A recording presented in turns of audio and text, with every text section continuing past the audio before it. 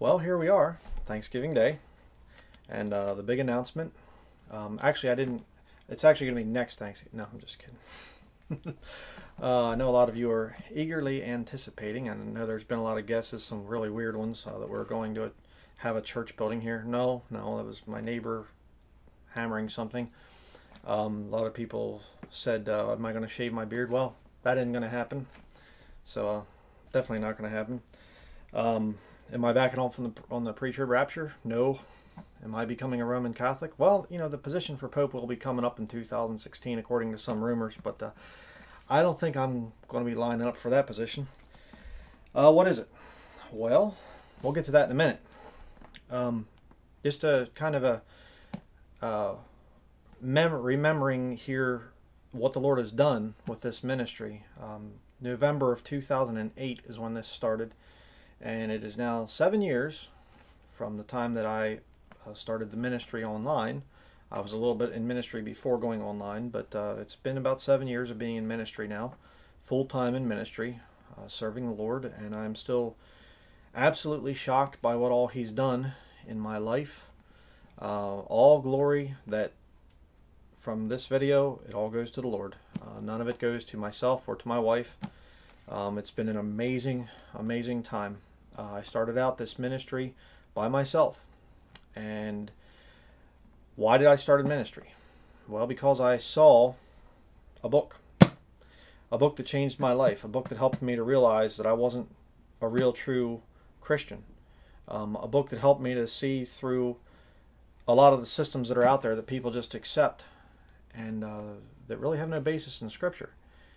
And you know, I looked at this book and I said, okay, Lord, now that you've saved me, I'm going to dedicate my life to you, and I'm going to dedicate my life to preaching and teaching this book. And whatever this book says, I'm going to do it. And that's why I've turned against a lot of things that many people accept as part of Christianity. There are no church buildings in the New Testament. And I know a lot of the brethren get upset with me, but it's what the Bible teaches. You know, and I've been taught by a lot of great men. They say I'm a Bible believer in all matters of faith and practice. And then I see that they don't follow the King James Bible in practice. They do things that don't appear in Scripture, and then actually are contrary to the Scriptures. And so I determined in my heart, okay, Lord, if you're going to put me in the ministry, if you're going to use me to preach your word, I'm going to live by it. I'm going to show the world that this book is modern, it's up to date, it's not archaic, it's not some old book that's got dust on it and that should be put on a shelf someplace. No, this book is more modern than the most recent bestseller that comes out on the New York Times bestsellers list. This is God's book, and you can live by it, you can trust it. So having said that, what's the big announcement?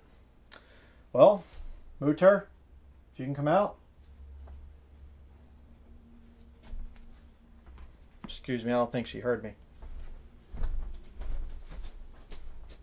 Mutter.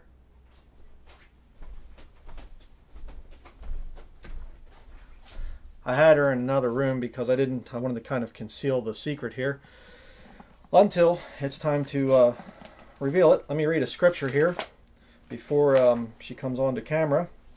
Hebrews chapter 11, verse 23.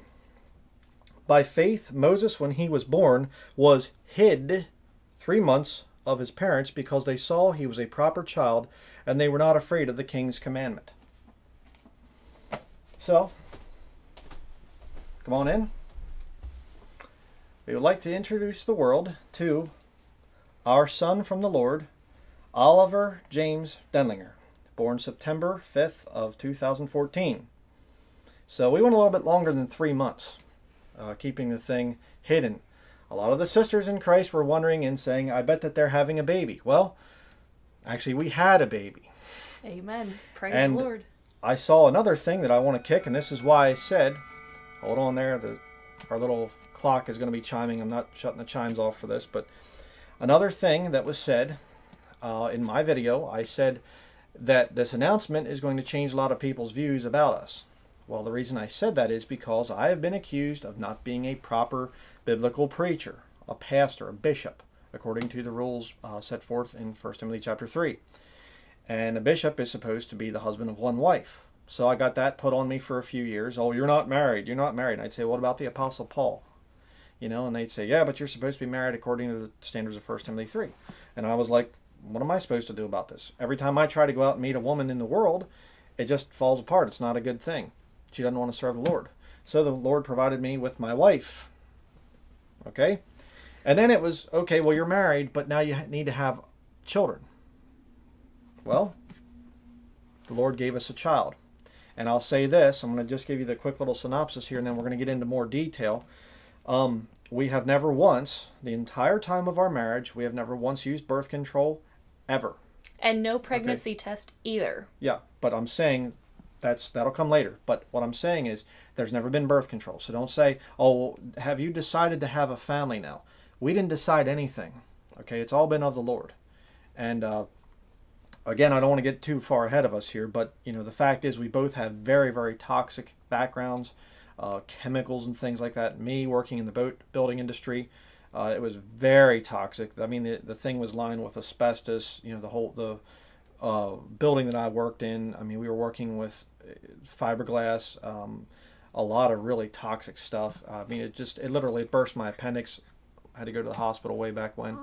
My wife here was in Iraq as a soldier. She was around depleted uranium munitions of all kinds. So we had a lot of things going against us. Fluoridated water and everything else. Pharmaceuticals, drugs and things. So, you know, the Lord had us wait till we really detoxed, and then he gave us little Oliver here. So, like I said, we're going to get into more detail. But the fact is, another thing a lot of people have said is, well, if you start to have children, or if you're going to have a child, you're going to change your tune very quickly about the insurance thing. No, actually we aren't. You see, and again, I'm not saying this out of pride. I'm not saying this to put anybody down who's been through the hospital birthing thing or whatever. But the Lord, through his power, through the wisdom that he can give, when you put your faith in him, when you live by the King James Bible, there are no hospital births in the King James Bible, no cesarean section births or whatever else.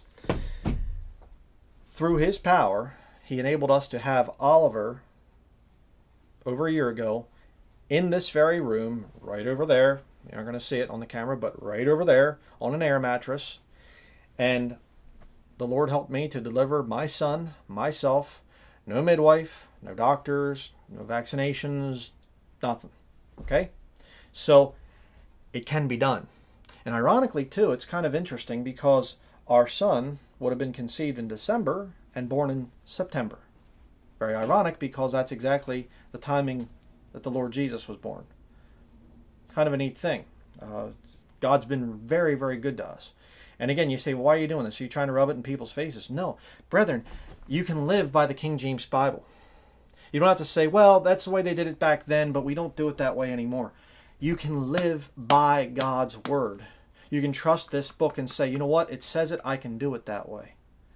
That's the purpose of this video. Okay, we're going to be showing a lot of things in this video about natural birthing, because I know a lot of people probably have questions about it. There's a lot of information online. The Lord helped me to do quite a bit of research on this thing, on this topic, and a lot of it's New Age, unfortunately. Again, you know, Satan is such a master at counterfeiting. Yeah. Satan's such a master at counterfeiting that he will take, you know, and he's 14 months old going on 15 months. So he's a big boy.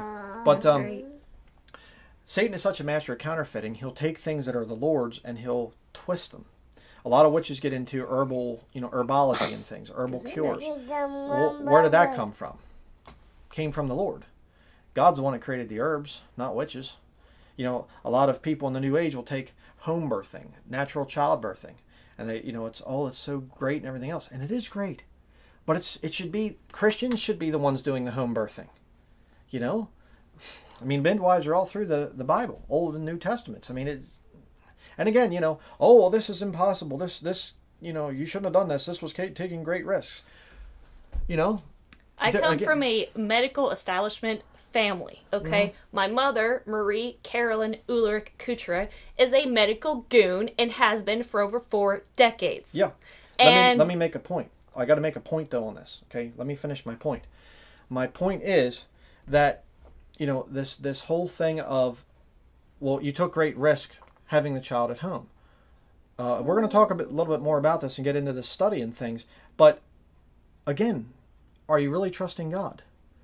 I mean, you know, can't God provide? Can't God take care of the situation? I mean, where was the midwife? Where was the doctor when Jesus was born? In a stable. You know? Oh, yes, but that's back then, but we're today. But isn't the mindset out there supposed to be that we're more intelligent today than they were back then? You see? That's why it's just like, there's a lot of problems out there among the professing Christian church. But just want to get into the thing. We're going to tell the story, and this video is being made for young women that are not married. Something to consider if the Lord brings a husband into your life. Make sure he's of your nationality, your exact same kindred. And make sure the Lord is your matchmaker, not man, not friends and family. Make sure you pray fervently and effectually for the perfect match that the Lord provides for you. Yeah. Because if you integrate, racially speaking, or kindredly speaking, you will have childbearing problems. Yeah, yeah. And again, you know, people say, well, that's racism or something. We're not saying that whites are superior to blacks or something like that. We're saying that there are kindreds, different kindreds, that genetically, some are shorter, smaller in stature, and you get people that are huge. You know, you take somebody that's Oriental, like a Japanese person, and you marry them to somebody like that's African descent, Hamite according to Scripture, you're going to have problems. There's going to be problems.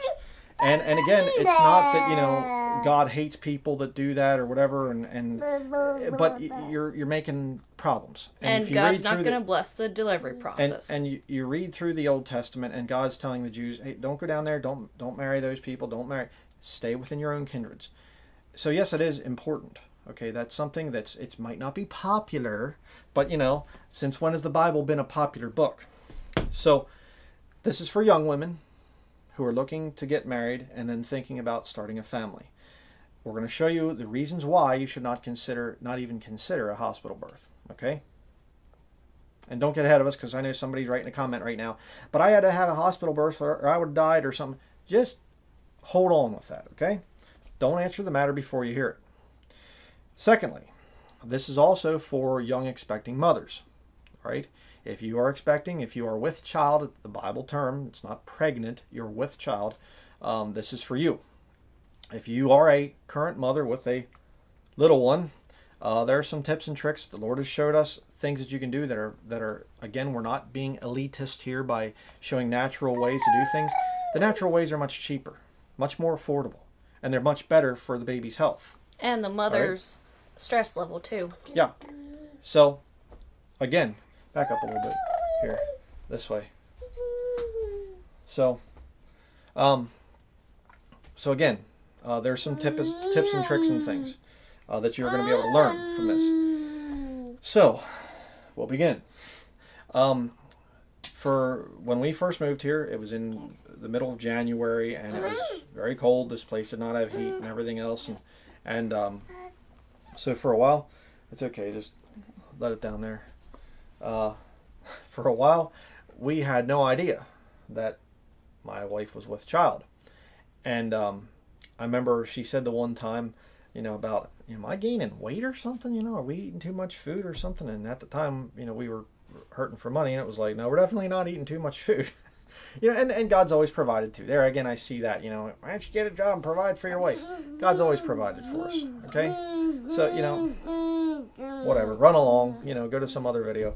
But, so, you know, this one night I remember thinking, and I thought to myself, what if she's with child? What are we going to do? Because, you know, I looked into it in the past. I looked into the thing of natural childbirthing. I went through a little bit of training and stuff on that. And so I knew a little bit about the natural childbirthing thing, but I didn't know a whole lot. And then the one night, I remember, you know, we were getting ready for bed and everything. I looked and I saw movement in her stomach. And all of a sudden it's like, whoa, okay, it's no longer just, you know, what if? It's now, there's a baby. And so we started praying about it, and we started to discuss this thing, and it was just like, we're going to do a home birth, and that's just going to be the way it is. We are going to live by faith. And I pray that you do the same. All right? It's best to sell out completely to the Lord. Sell out 100% to the Lord. Yeah. And again, we're not putting people down by saying that. It's called exhortation. People say, oh, you're elitist. It's exhorting the brethren. Okay? But we decided we're going to do things as close to Scripture as we possibly can, and we're going to see if the Lord will bless this whole thing. And again, He has. So, were there any ultrasounds in the Bible? No. And ultrasounds, they put off an extreme high EMF field, electromagnetic frequency, and which is carcinogenic. That's why you hear bad things about, don't live under power lines or something like this. EMF fields are very, very bad. And there's a lot of people out there that will not have an ultrasound. And again, you say, but what if something's wrong with the baby? Okay, what can you do? Why not just put your faith in God and say, okay, we're going to trust the Lord on this thing? You say, but what about, if it's a boy or a girl? Again, wait on the Lord. Wait on the Lord. So that was a thing, and we started to study this whole thing of natural childbirthing. And there are hundreds, probably thousands of videos online of women in all different countries having children at home. And so it was like a great comfort. And as we studied it more and more and saw there's a huge body of evidence out there showing childbirthing at home is far superior to hospital births. And the reason for hospital births is because of ignorance. Again, I'll tell a little story on this. I went to Honduras at one point in time. We lived in a little village down there, and there were people, and we were taking these little medical bags around to them and stuff. Give them toothpaste and soap and Neosporin and things like this. And we actually heard later on that these people in this village, because it's an oligarchy in Honduras, if you didn't know that, it's basically rich plantation owners with their slaves living beside the plantations. Chiquita Banana is a big slave holder down there. And so the people are like wretchedly poor, and they're ruled over by the rich. Honduras. And so the people, you just want to sing or something, don't you? No, man. So the people down there, they were so ignorant that they were brushing their teeth with Neosporin and putting Colgate on their cuts. Now that's an interesting experience, but see, what was the problem? They were ignorant. They're not bad people, they're just ignorant. If you've had a hospital birth, if you've gone through that whole system and all that stuff, you're ignorant. You're not a bad person. We're not condemning you. Okay, so please don't think that. But we started to look into this thing, and we decided, like I said, it was going to be a hospital birth. And the let me hold him for a little bit. The very, very clear advantages. I've got to show off his little shirt here.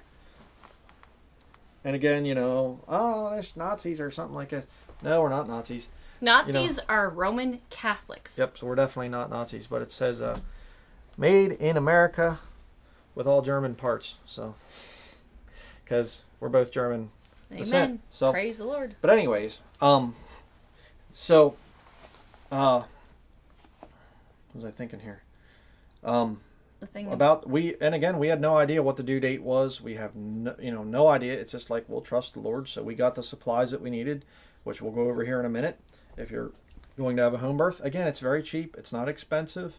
You can pick up this stuff on the internet, eBay, whatever. You can get it. It's not that much. Can I say something about trusting the Lord even throughout adversity? Yeah. Well, last summer of 2014, just want to tell this real quick story.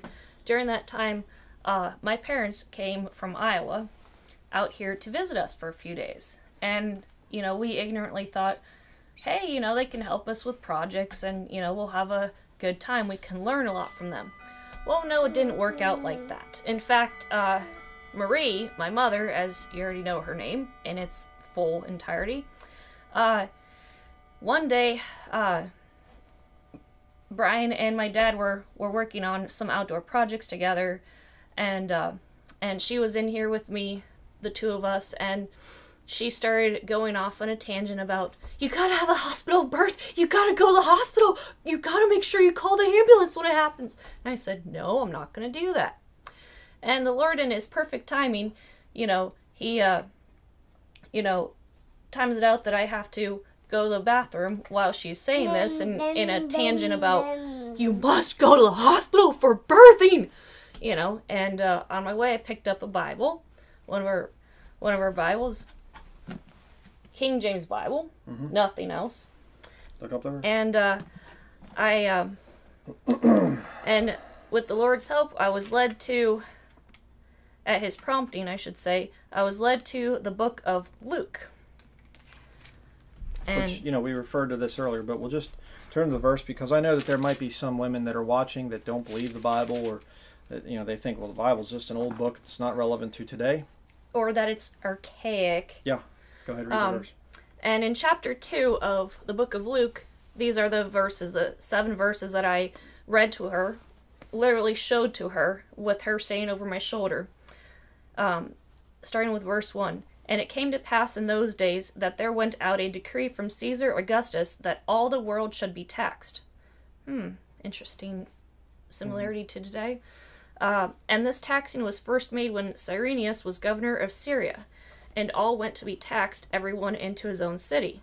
And Joseph also went up from Galilee out of the city of Nazareth into Judea unto the city of David, which is called Bethlehem, because he was of the house and lineage of David, to be taxed with Mary his espoused wife, being great with child. And so it was that while they were there, the days were accomplished that she should be delivered, and she brought forth her firstborn son, and wrapped him in swaddling clothes, and laid him in a manger, because there was no room for them in the inn. And the Lord put the interesting question in my head as I was reading those verses to her, and she stood next to me, looked over my shoulder, and read along with me. And I asked her bluntly, I said, where in those verses do you see anything about a hospital, medical center, medical clinic, doctor, or whatever? And she said, nowhere. And I said, oh, and see those verses about all the world being taxed? Doesn't that sound familiar to today? And she said, yeah, it does. And praise the Lord, she didn't say a single word about, you gotta go to the hospital for birthing. Because in today's society, delivering a baby is called an emergency medical procedure. Right. And her mouth literally stopped. I mean, I kid you not. And just to continue with this, go to that next, go to here. First you can look Timothy. up that one.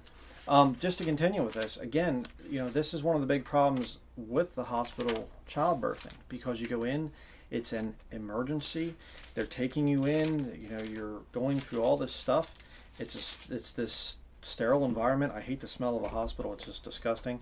And you go in there and it's just like emergency, and you're hearing all this noise and stuff, and a woman who is in travail, as the Bible says, in labor, there's a lot of things going on there with her mind, and stressing her out even more is going to make problems. So again, and this is one of the biggest arguments, in my opinion, against hospital birthing, and that is the single most toxic thing to the body of people, to your body, is stress. I firmly believe that. I believe you can even live on a poor diet, and if you don't have much stress, you're going to live longer than somebody that eats perfectly and has lots of stress. Stress is very, very toxic. So when you have a woman going into the stressful situation of a hospital, she's on this emergency table, there's lights on her, there's all kinds of people, she's going, where's my husband at? Where's my husband at? All this stuff, there's going to be complications with that childbirth. But in the privacy of your own home, where you can put on, we're going to get into a little bit of some of the techniques and things like this, and it's a low stress environment, it takes the danger level of a lot of complications down significantly, way down, okay? Very important. But there's another spiritual tie-in to this thing of a woman giving birth. Go ahead and read it. It's in 1 Timothy chapter 2, verses 14 and 15. And Adam was not deceived, but the woman being deceived was in the transgression. Notwithstanding, she shall be saved in childbearing if they continue in faith and charity and holiness with sobriety. Mm-hmm. Yeah. So again, you see this thing of, if you go back to the Garden of Eden, if you really understand what the story was about, it wasn't that Eve took the forbidden fruit and because she wanted to be a god in her own right, she listened to Satan. If you don't know the story, you can read about it in Genesis chapter 3. It wasn't that she was deceived and then Adam was deceived also. Adam saw what she did. He knew that she had disobeyed God, and he decided to die with her. She was the one who was deceived. But God doesn't look down at a woman and say, oh, you're trash, you're no good at all.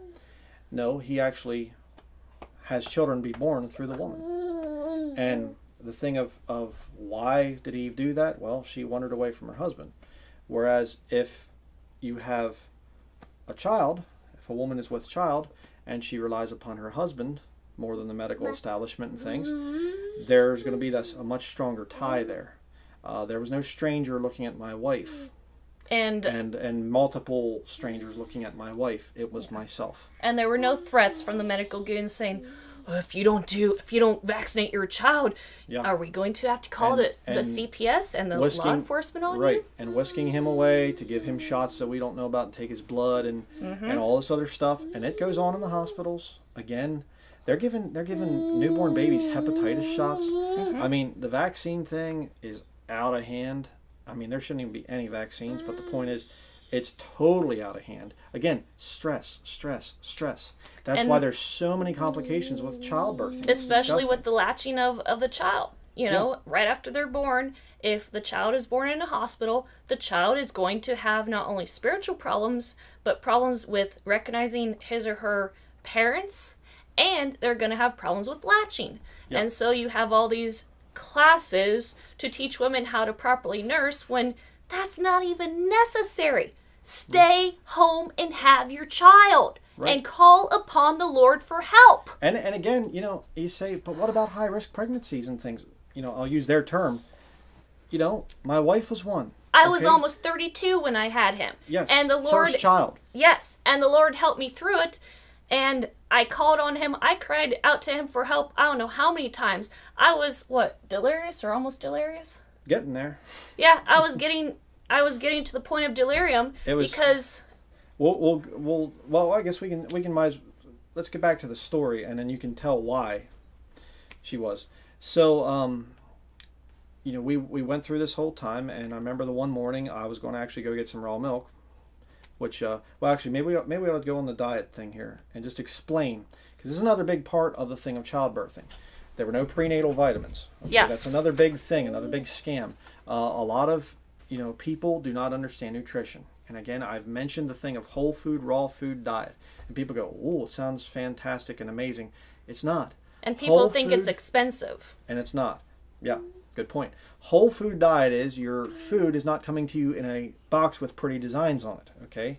It's not TV dinners. It's not microwavable. It's as close to nature as possible, right? Yeah. And, if you can, when you have fruits and vegetables, eat them raw. Yes. Okay? Obviously, something like a potato would be a little bit crunchy, all right? Cooked potatoes.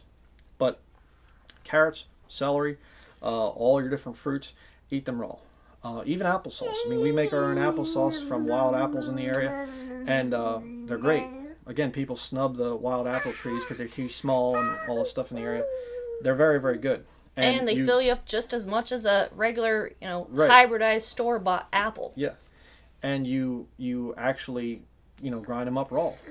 And they make phenomenal applesauce. Put a little bit of cinnamon with it, and it's good. No sugar, no honey. You don't even need that. So, but the point is, whole food, raw food diet. And we'll show you this. When we found out that she was with child, it was like, okay, she started to do a lot of research. Again, very important. There's no need for vitamins. A proper nutritional diet, eating the kinds of food that God makes, not processed factory toxic waste, okay, that you get in the store with corn syrup and all the other additives. Eat it as close to nature as you can. Cook your meats you know, and things, but eat your fruits and vegetables raw. That's all whole food, raw food diet is, okay? It's nothing really tremendous or whatever else. And the vitamin, the prenatal vitamins, check out on the label, the back of the label, who manufactures it. If you dig deep enough into who manufactures the prenatal vitamin or supplement or any supplement out there, it will go back to the pharmacopoeia industry. Yep. Which should make you question, what really are they giving me as quote-unquote vitamins and supplements? Okay? Keep that in mind if you reach for the vitamins and supplements. Mm-hmm. And, you know, and a lot of that, the vitamins are synthetic. Yes. Not even real, so. But anyways, go ahead. Here's the, if you can see it, Brewer Diet for a Healthy Pregnancy. They use the P word, we say with child, because that's the Bible term. Yep. With child. And I followed this diet religiously every single day once the Lord showed us, yes, it is really true that I'm with child, you know, with at least one child. We thought maybe twins, you know, potentially, but one definitely. And we used the, was it the stethoscope? Yeah. We bought an old stethoscope, a used one. Everything in our place, you know, it's like used, vintage, antique, you know, and things. Not because we're like antiquers or something like this. I mean, we do love old things, but it's because it was made right back then. So you find good quality vintage things. And let me just say this about the Brewer Diet. We used the stethoscope to listen for heartbeat and everything else, you know, and stuff. So yes, that was our ultrasound. And of course, it was an ultrasound to listen to. Right. But go ahead. Explain a little bit about the diet. Well, let me just say this real quick. The website, therealblueribbonbaby.org, they've updated it from when I initially printed this out a couple years ago with the Lord's help, and they now have a section called their Brewer Diet with fast food or something. Let me just tell you this right here and now. There is no such thing as healthy fast food in existence. That's why it's called fast food, because it's convenient, it's fast, and they will cut all kinds of corners to give you what they call healthy, but it's not healthy. They use canola, otherwise known as canola oil. They use all sorts of hydrogenated, partially hydrogenated vegetable oils. Soybean oil is very, very harmful. Yeah. And people are like, well, can I eat you know, tofu for this Brewer Diet? Can I eat you know, can I do the vegetarian vegan diet for this Brewer Diet instead of these you know, oh, I'm harming the animals by eating meat? No.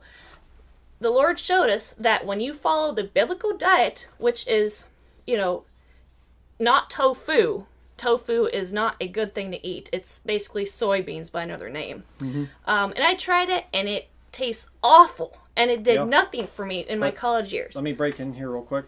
As far, again, don't be out there going, you're judging me because I eat fast food. I eat fast food for a very long time. Me too. Okay, so we both are former junk eaters for most of our lives. We've only been into really strong natural health diet now for a couple of years. Really, since we've been married. So, again, you know, please don't be like, oh, you know, they're just so harsh and no, we're not. We're just telling you how to live a good, healthy life. I mean, we both feel better now than we ever did in our lives. Amen. So, it's amazing. And again, why? Why?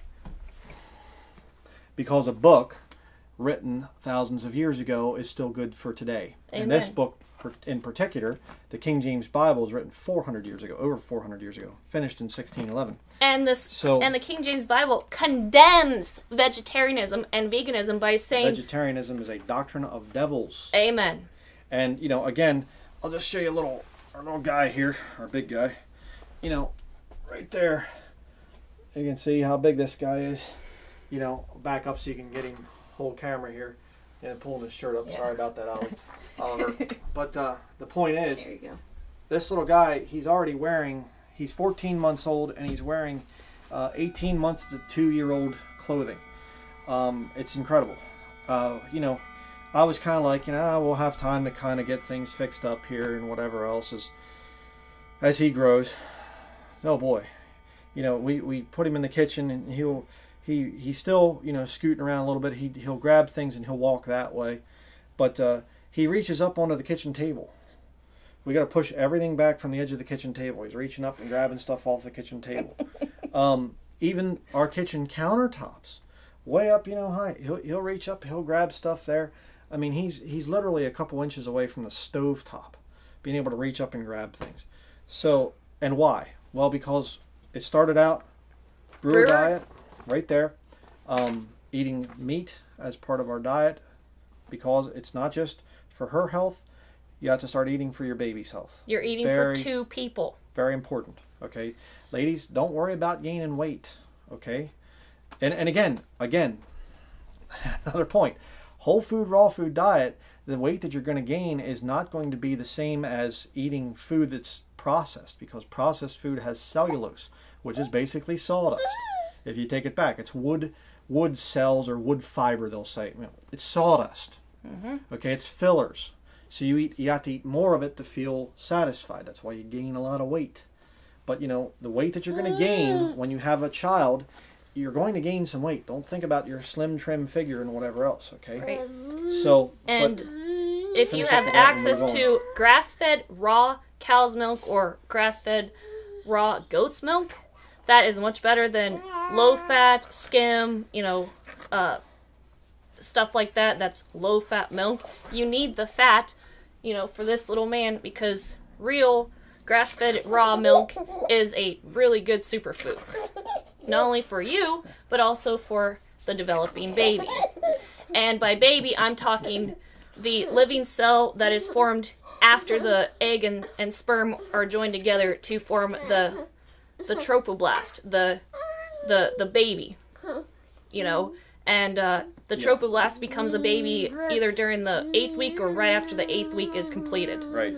And so, you know, don't say that, I don't know when a baby becomes a living soul. It's when the egg and sperm join together and form that cell that becomes that baby inside of your womb. So I'm talking to you as women. I'm talking to women and ladies. Yeah. And abortion is murder. Yes. So, regardless of how people try to philosophize it away. And if you follow this daily, religiously, and don't stray from it, don't go for vitamins, don't go for supplements, just follow this and don't say, I don't like meat. If you don't follow it, you will have complications. Yeah.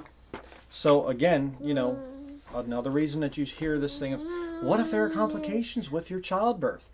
What was your diet like? All right. Another thing that we did when Oliver was in the womb, and we didn't know he was Oliver at the time, but you know, the point is, when he was in the womb, I did the shopping. Okay, I went into the grocery stores because the moronic grocery stores decide that rock and roll is the appropriate music to please their customers. You know, it wasn't that way growing up, you know, but of course everybody's, you know, being fully given over to Satan now, so, and rock and roll was from the devil, but, you know. It's a witchcraft spell. Right. So, again, rock and roll is a very destructive form of music.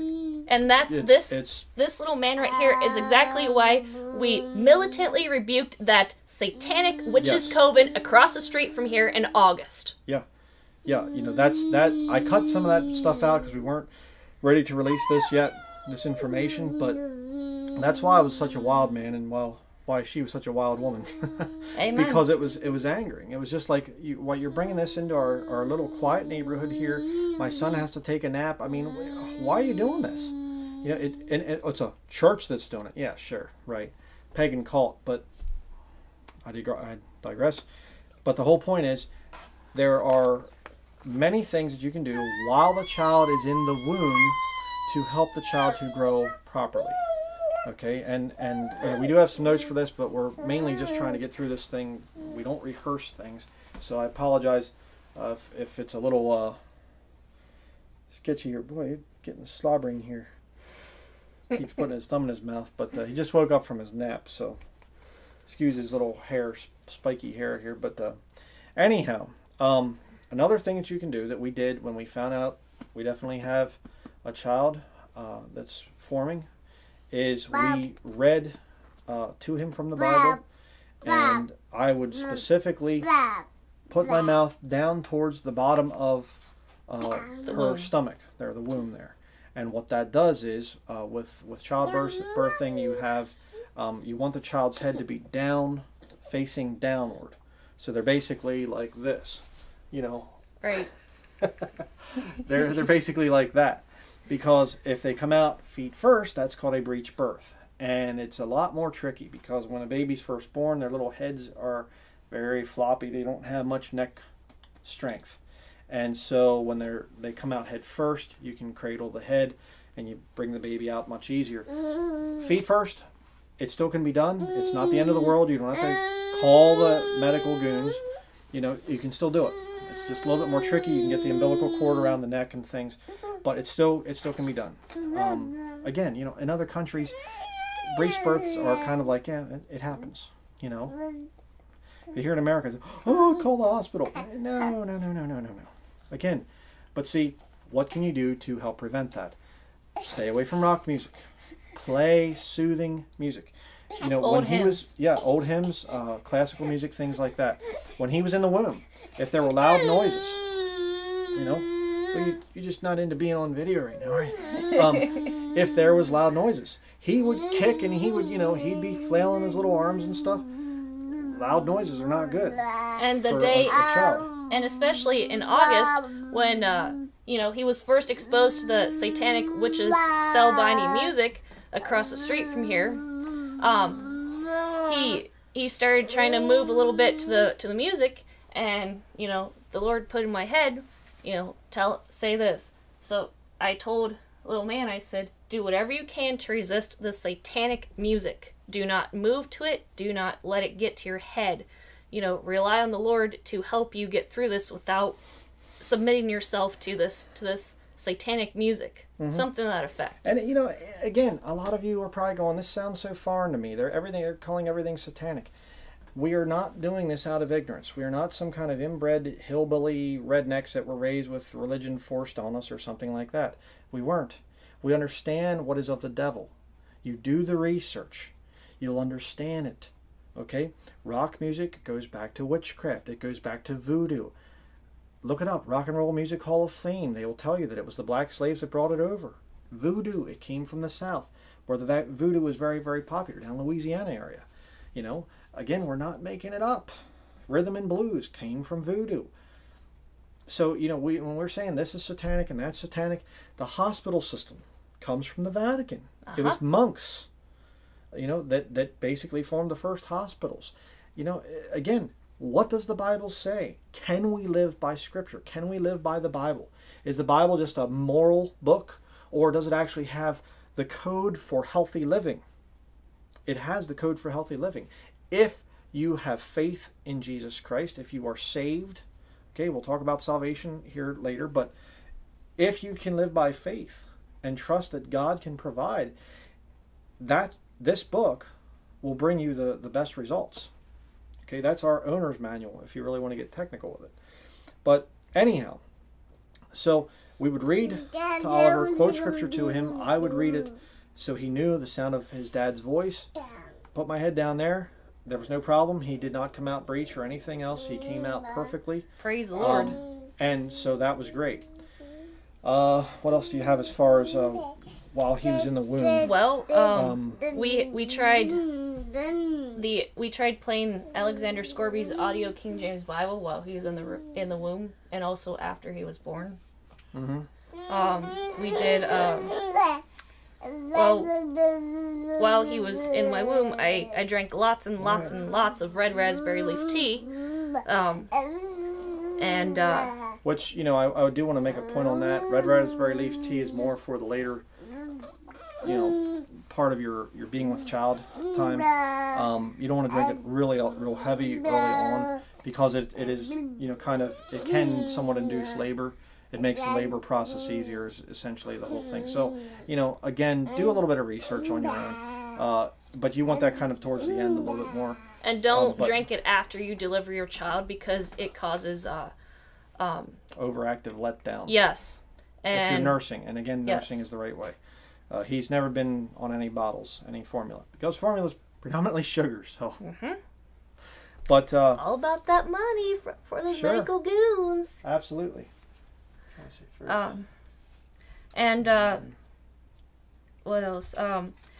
Also, while I was with child, you know, I had a terrible time dealing with the itchiness from my skin stretching, and it just brought me to tears a lot of the time, because I thought, well, how am I supposed to relieve myself of this itching? So the Lord put in my head, try witch hazel. Here you go. Witch hazel. Works wonders. You just, you know, put some on a cotton ball, rub it where it itches, takes it away. Yep. And we tried and errored with other things like lotion. Lotion doesn't cut it. Yeah.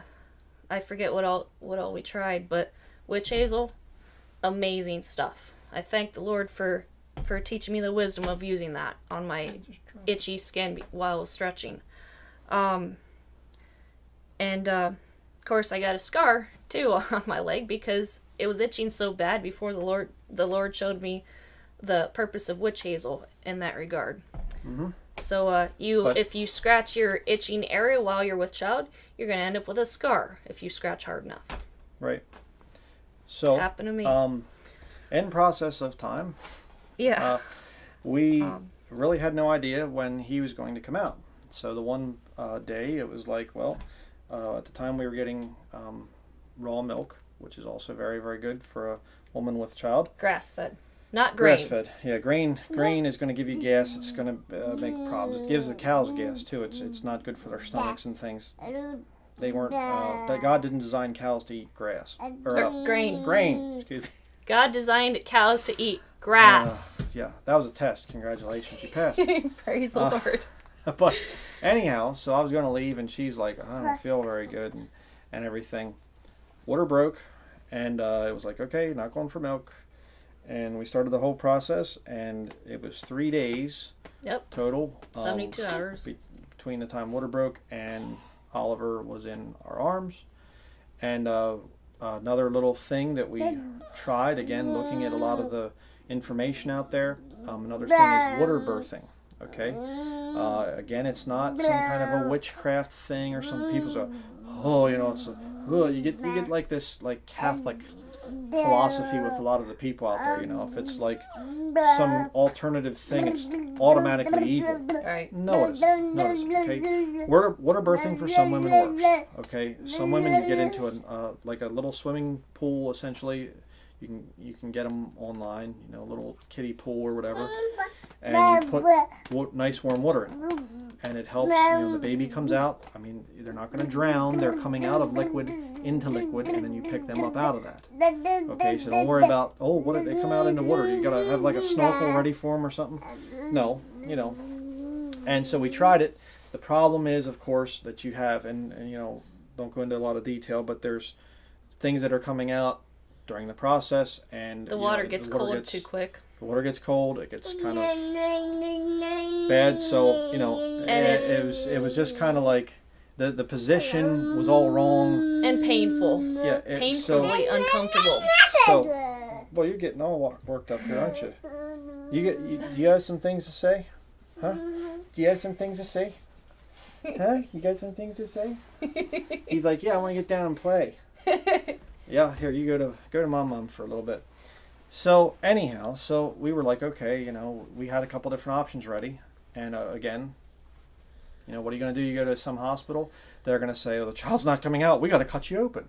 You know, first we'll give you an epidural, which is basically, what is it, OxyContin or something like that? Which is a derivative, OxyContin or Percocet or I forget the other one, but basically, whenever you hear the word OxyContin, Percocet, you know, you're dealing with opium, a derivative of opium from the poppy plant. So you are dealing with street drug dealers in a lab white coat.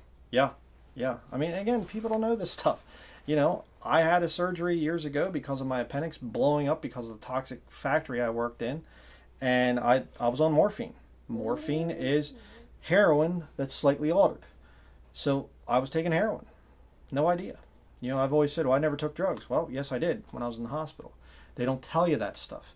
So again, they'll give you this epidural. It's basically a syringe with opium in it. You know, it's chemically altered opium, which heroin is and morphine and all of it, and they give it to you right in the spine, right about the belt line or so, right in that area, approximately.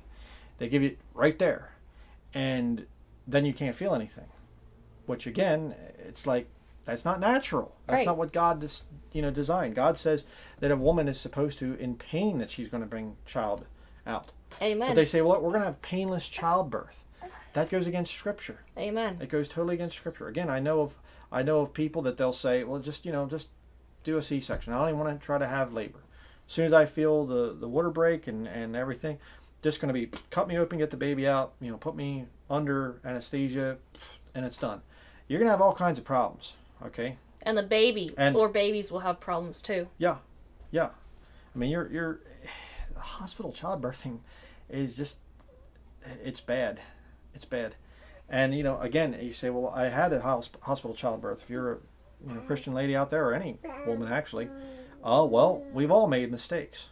We all do things that we look back and we go, man, if I'd have known that, if I knew back then what I know now, well, I certainly would have done that.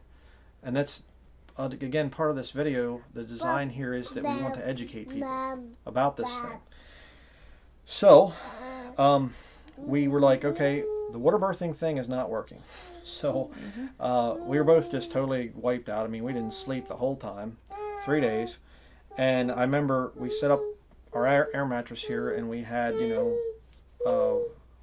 sheets on it and everything that could be washed and everything else, and a lot of cotton towels, pure cotton, by the way, too, very important.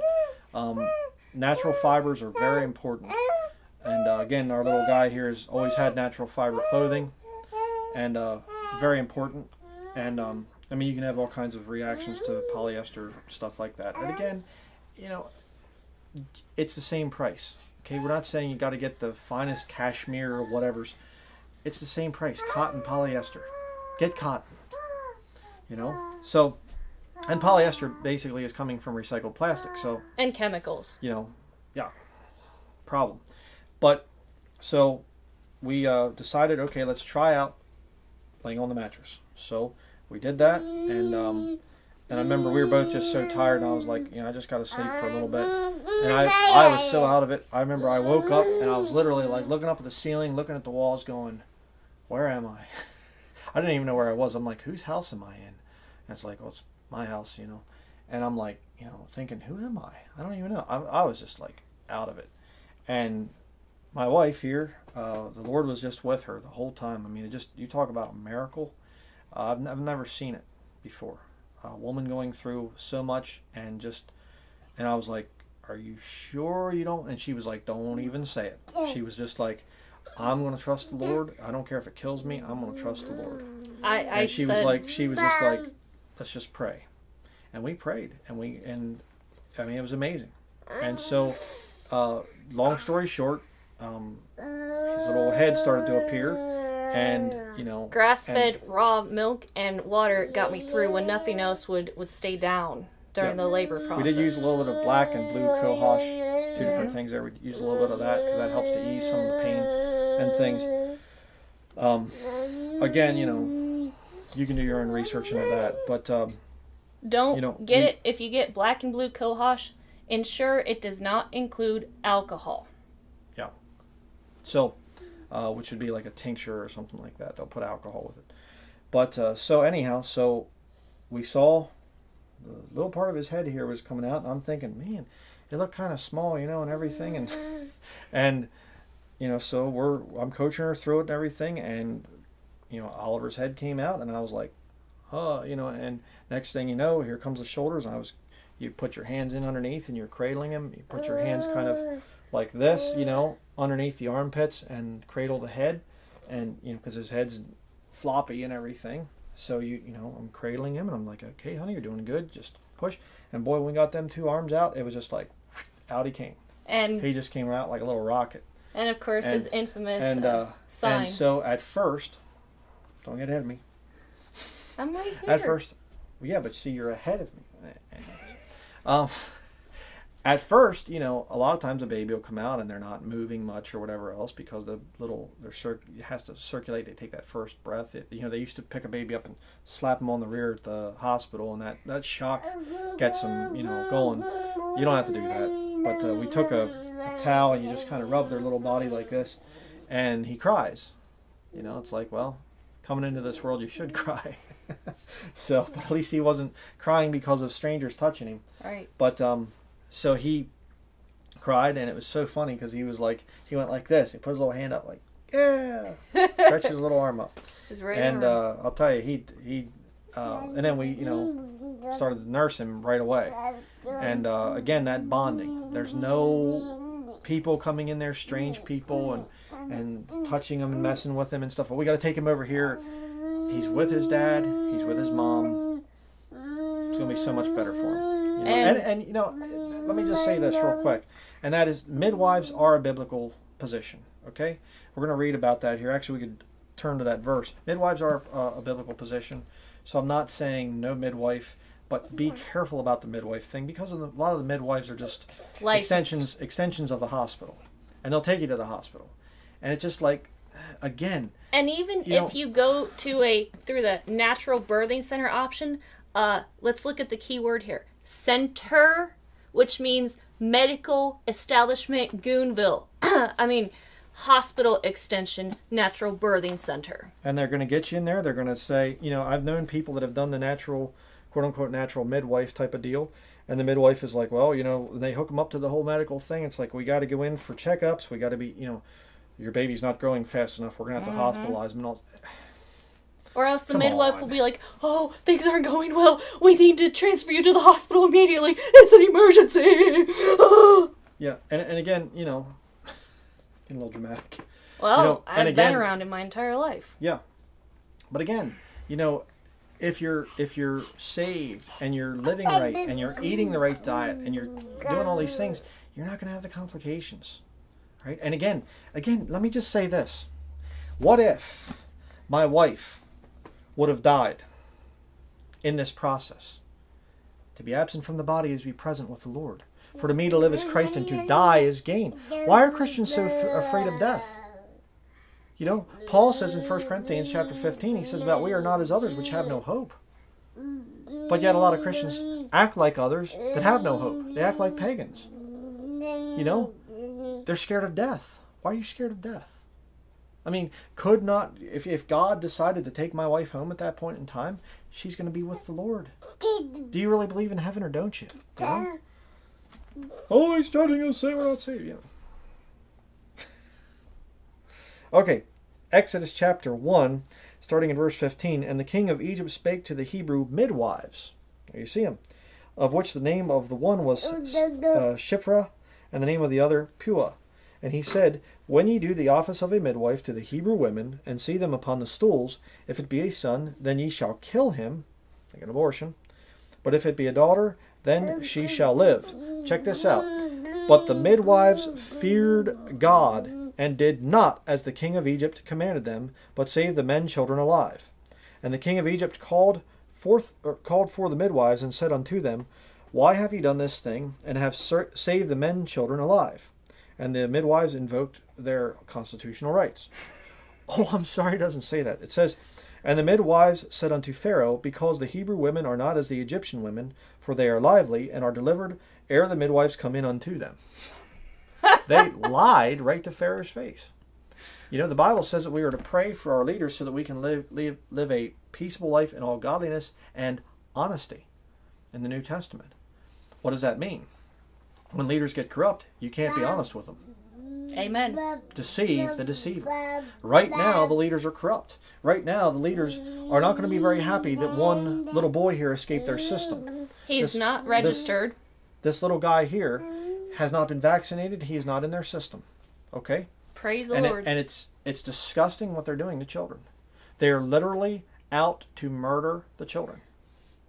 It's genocide, is what it is. It's disgusting. But look at what God does. Okay? These midwives just lied to the God-appointed ruler. Remember that. Romans chapter 13. The powers that be are ordained of God. All right? What does God do? Verse 20. These midwives just lied. Therefore God dealt well with the midwives, and the people multiplied and waxed very mighty. And it came to pass, because the midwives feared God, that he made them houses. I'd like to see some Christian midwives out there. I really would. I'd like to see some older Christian ladies that learn how to deliver children and go out and say, we can't trust the medical establishment. We can't trust the government. We're going to get the children out of that system. No registration, no goonery, medical no birth goonery. certificate. Yeah. And just basically say, well, how do you have record? Put it in the front of your Bible, along with your marriage coverture. Yes. And keep your marriage coverture away from the government. Don't you dare say anything about it to those goons. Yeah. And if you do, it's all on you. Yeah. And see, the whole thing is, why are Christians doing it? Tax breaks. Fear. Well, fear as well, but they're trying to get money. Mm-hmm. You're selling your wife and your children for money to the government? And you call that true love? You got another thing coming. Yep. So, again, midwives are a scriptural position, but when you're yoked up to the government, and the government is you know that they're killing children, you know that the vaccines are bad, they're toxic, what are you doing? See?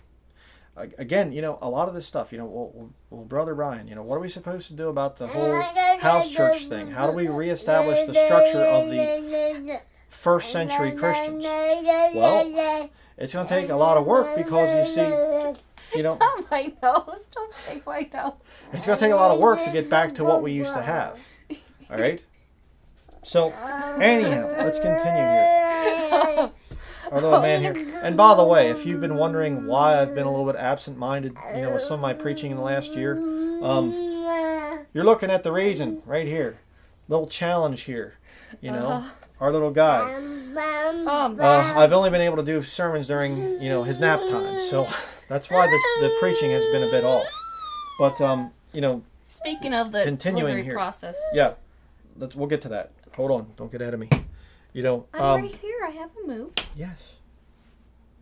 So, Oliver comes out, and you take him, put him to the mother, and he starts to nurse, and it's a very important bonding time.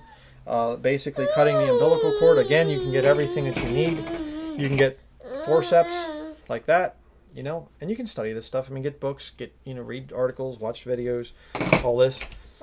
You get your forceps, and then you clamp the umbilical cord. You wait for a while. Again, the hospitals are like pressuring women through. Just go through.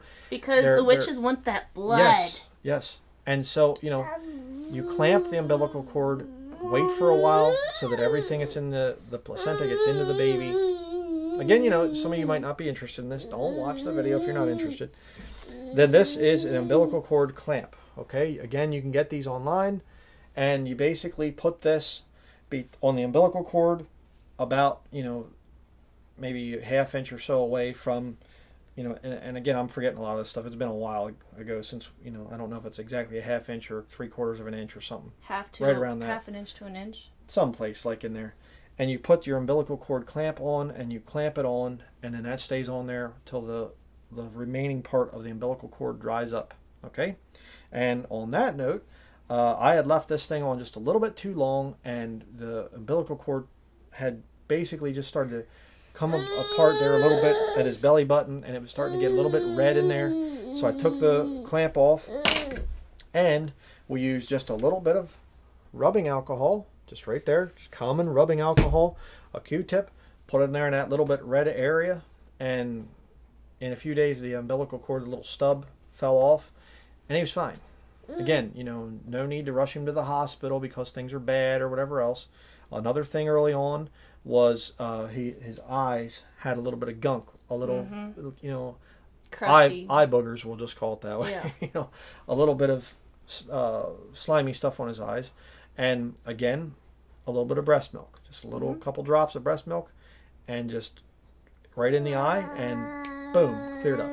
Again, you don't need antibiotics. You don't need all this stuff from the medical establishment. You don't need it. You don't need it. And again, you say, well, I know somebody that didn't work. Well, what was their diet? Are they living right? Are they saved? Were they living in sin? Yeah. You got to weigh all this stuff out. Again, it all goes back to the book. The Bible gives you the recipe for having good children, God's way, that grow up to be healthy. Amen. Right? And the umbilical cord, make sure it stops pulsating before you decide to clamp it. Yes. And then comes the next part after you do that, the thing they call birthing the placenta, which is basically where the placenta comes out. And to aid in that, you use, see if I can get it on camera there, clary sage oil. Yes. Okay, it smells really good actually. And Amen. I'll talk a little bit more about, we don't have the other things here. Let's go get them then. The wipes. Oh, you want me to go get that right now? Yeah, go ahead. You know, you basically put a couple drops of this on the mother's stomach, and the placenta will come out.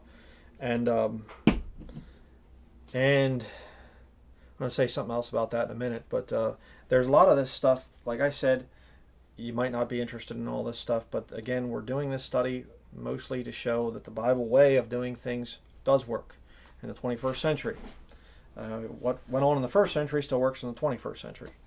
And, you know, again, on that note, you know, how many centuries and centuries and centuries, thousands of years, women have been having their children at home, having their children with a midwife, having no midwife, and it's just like all of a sudden now you can't do it this way anymore. It's nonsense. It's absolute nonsense. The medical establishment is about making money. 1 Timothy chapter 6 verse 10. Love of money is the root of all evil. Okay? But when the placenta came out, we were not at all tempted to eat it or eat parts of it. Again, that is, the life of the flesh is in the blood. It's an abomination. Before the giving of the law, in the book of Genesis, under the law, in the book of, I think it's Leviticus, and in the book of Acts, after the law, after, into the church age, 3 places God commands not to eat blood.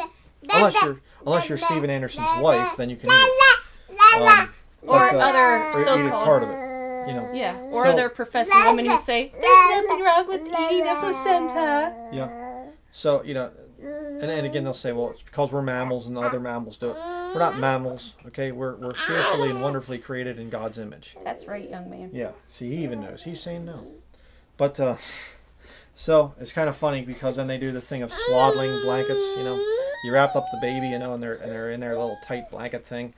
Not with this one. This little guy had energy, just incredible. He's always been extremely strong. Still does stuff that just blow our minds. But he'd work his one arm up out, and zoop, out come the arm, and then and zoop, out come the other arm, and then his feet would be out next. So swaddling, you know, I think is good in many ways. And I practiced it, making sure it was all tucked in the right way and all this stuff. Didn't work for this one. But the next step to go over is the thing of, well, you're just not being quiet for our video, are you? He's like, I don't like technology. Having to really talk loud here. But he's like, let me down, I want to play. But the next thing is you say, what do you do about a diaper? I'm so glad you asked. Cloth diaper, right there, okay? This is called bird's eye cotton. 100% cotton. Yeah, pure cotton. Again, not expensive. You know, we're not elitist for saying use cotton diapers. You know, we saved, I think I've seen statistics anywhere from 3,000, 2,000, 3,000 and up for store-bought diapers, the disposable kind. And, you know, I'm not a big environmentalist or anything, but I mean, come on. Plastic diapers, mountains of plastic diapers that you're getting from your child. I mean, it's bad. Or even bleached store-bought bird's eye cotton diapers that they call 100% cotton, which are really a synthetic PUL liner down the middle that's sewn in there. Yeah, and they're not big enough for maybe a brand new newborn baby. But let me just show you here how this works. These are just, we fold them this way so that they're easy to put on him. You basically just flip it open like this, you know, and then his waist goes in here like this. Like if he was laying on my chest, his waist would be here, his backside here, and then you just basically fold this up, and this comes up around like that. And you like want that. to... And then you take these ends here, and you go like this, and like that, and there's your diaper. Okay? But what about the folded thingy? So that way, you want to fold the back too. You want to fold a little bit of an inch down like this, you know, essentially to keep certain things in. Yes. Figured out. And then this here, you know, these... the leg area, you want to fold that in about an inch too. But again, there's videos out there. You can see that for yourself. But all it is, if you open it up, is just a square. A big square like that. Okay? Of cotton. and you know, clean off the thing, you know, and stuff. We have a diaper pail. Again, we've learned a lot of this stuff from just trial and error, trying things. You take a 5-gallon bucket, and you put some, we use like a Arm & Hammer, just laundry detergent, baking soda based laundry detergent. Put a little bit of that in the bottom, fill it with water, lukewarm water, and then you just drop your soiled diaper. You know, if there's solids on it, you scrape that into your toilet, and then you take the diaper, you clean it as best you can, plop it into the diaper pail, and let it sit there till you have enough to do your laundry. And your laundry, let me show you real quick there. Again, you know, people, another reason we're doing this is because people say, well, having children is so expensive. It doesn't have to be. Okay? We did all this stuff not because, oh, we're so poor we can't afford anything else. We wanted to do it this way. Again, proving the Bible to be accurate. Amen. That's the purpose when you're in ministry. We are to live of the gospel. Okay? This is my wife's homemade laundry soap. I thank the Lord for the recipe. It's real good stuff. And basically we use this and a little bit of that, put it in the water, put a little bit of borax, a little bit of washing soda in, and then we don't even have a washing machine. That's how backward we are. If you have stains, we use a washboard. You say, well, what? A washboard? You actually use one? They work great. And it's good exercise. Very well. Yeah, good for your arms.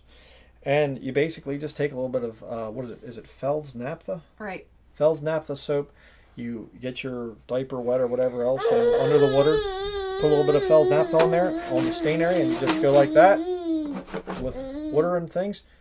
It'll take the stains right out. It's amazing. And lye soap, if you know, if you want to try that too, because lye soap works great on all types of natural fibers, like cotton and wool. Yeah, and you know, that washboard there was maybe, what, $20, $30, something like that? Something like that. And then you say, well, what do you do then? How do you wash it? This thing right here, show you the inside there, like that.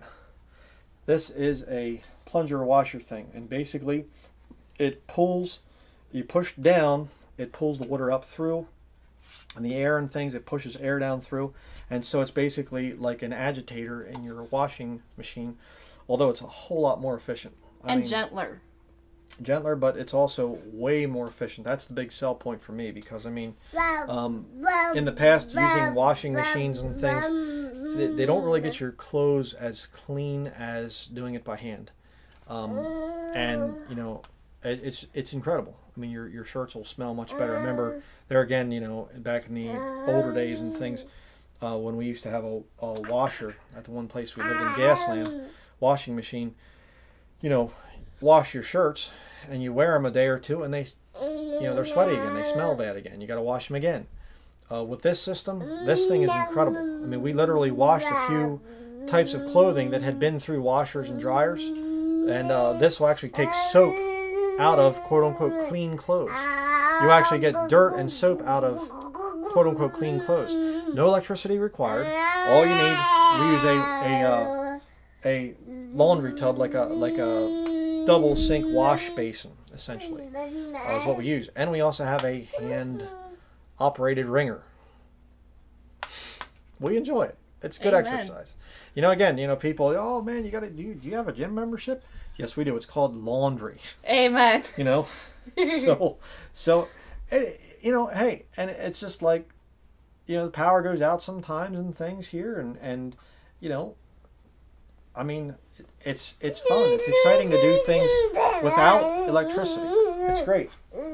But even, you know, if you're going to do things, you know, with electricity or whatever else, you say, well, I have a washer and dryer, I don't want to give it up. Well, that's fine, you know. But again, use cloth diapers. Okay, and you say, oh, it's icky, it's disgusting. Get over it, okay? You know, it's your child. You're dealing with you know, helping him grow up. He'll get to the point where he's going to be potty trained.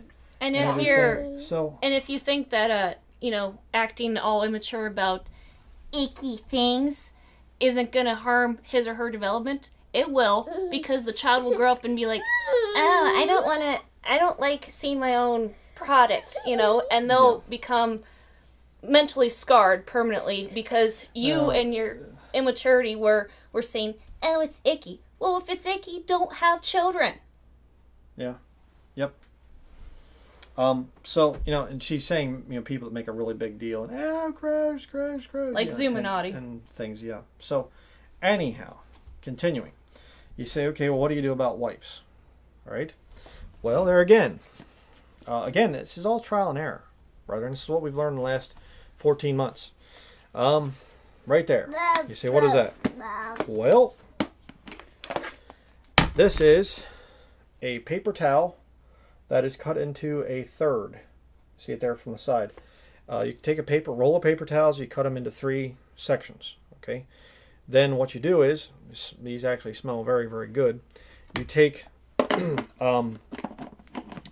if I can remember this, a tablespoon of coconut oil, a tablespoon of a good soap, which we use this here, this 5-star shampoo. It's Calben. Very good stuff. There's no SLS junk in it. It's basically contains extra virgin coconut oils, extra essential cocoa fat essence with vegetable protein, conditioner. Definitely non-toxic. You'd probably eat some if you felt like it, which I don't recommend. But tablespoon of that, tablespoon of coconut oil, and we actually use clary sage essential oil. It's antibacterial, good stuff. And you put about anywhere from 7 to 12 drops in, somewhere in there, 8, 9, whatever, it doesn't matter. You put drops into a measuring cup, and then you pour in, you get a tea kettle or heat up some water on the stove, 1.5 cups of water. Now you take that mixture, you mix everything together, coconut oil, the soap, the essential oil, 1.5 cups of water, you mix it all together, and then you basically pour it over top of the paper towel, leave the lid off of your container that you're going to use, and until this thing cools down. But you pull the cardboard tube out of the middle, and then I didn't show this. Once you pull the cardboard tube out of the middle, then you just pull the paper towel from the middle, as you can see there. Okay, you pull it out what you need, rip it off. There's your baby wipes. Very, very, very fast to make. I mean, it only takes you a couple minutes. Not a big deal. You go to the store, you don't know what chemicals that they're using and things, putting it on your baby's skin. A lot of the cleansing agents, bleach and things like that are carcinogenic. Again, cancer causing. So, what about powder? Again, the Lord's helped us to learn this stuff. And a lot of this, we'd buy it from the store if it was good, if it was healthy. But the stuff that's in the store that would be healthy is way overpriced, and again, you don't need it. This here is I don't remember the exact proportions, but it's basically it's arrowroot powder and baking soda, and then whatever essential oil that you want. Not cinnamon. Yeah, don't. We use this stuff here. The cinnamon essential oil from Now essential oils. Not a good idea. It's very, very kind of caustic. It burns the skin. One time, by mistake, you used, what was it? Cream of tartar. Cream of tartar. She got the cream of tartar container instead of the arrowroot powder. Not good either. Very caustic. So, predominantly arrowroot powder, a little bit of baking soda, a few drops of essential oil. We usually like to use lemon or peppermint. And so again, another very cheap way. And you know what's in it. Very healthy. Not at all bad for the baby. We've never once had any kind of diaper rash the entire time because he eats right and everything. We did try some citrus a little bit too early. So he did get a little bit of a rash just from the citrus, not because of diaper rash or anything else. Again, cotton is going to be much better for your baby than the synthetic, plastics and things of the store-bought diapers. They're going to lead to rashes. This here is chickweed healing salve. When the baby does get a little bit of a rash, you put just a little bit of this on. It's just a bunch of things there. You can see it's like I don't even know what you'd call it, a cream, essentially. It's got beeswax, olive oil, peppermint, chickweed, and eucalyptus. And you can find it online. Chickweed healing salve. It's very good for rashes and things, and not just diaper rashes, any kind of rashes. Very, very good stuff. So again, a lot of people will panic. Oh no, my child has a diaper rash. How to get to the doctor? No, you don't. No, you don't. They're just going to give you antibiotics and things that are going to make it worse.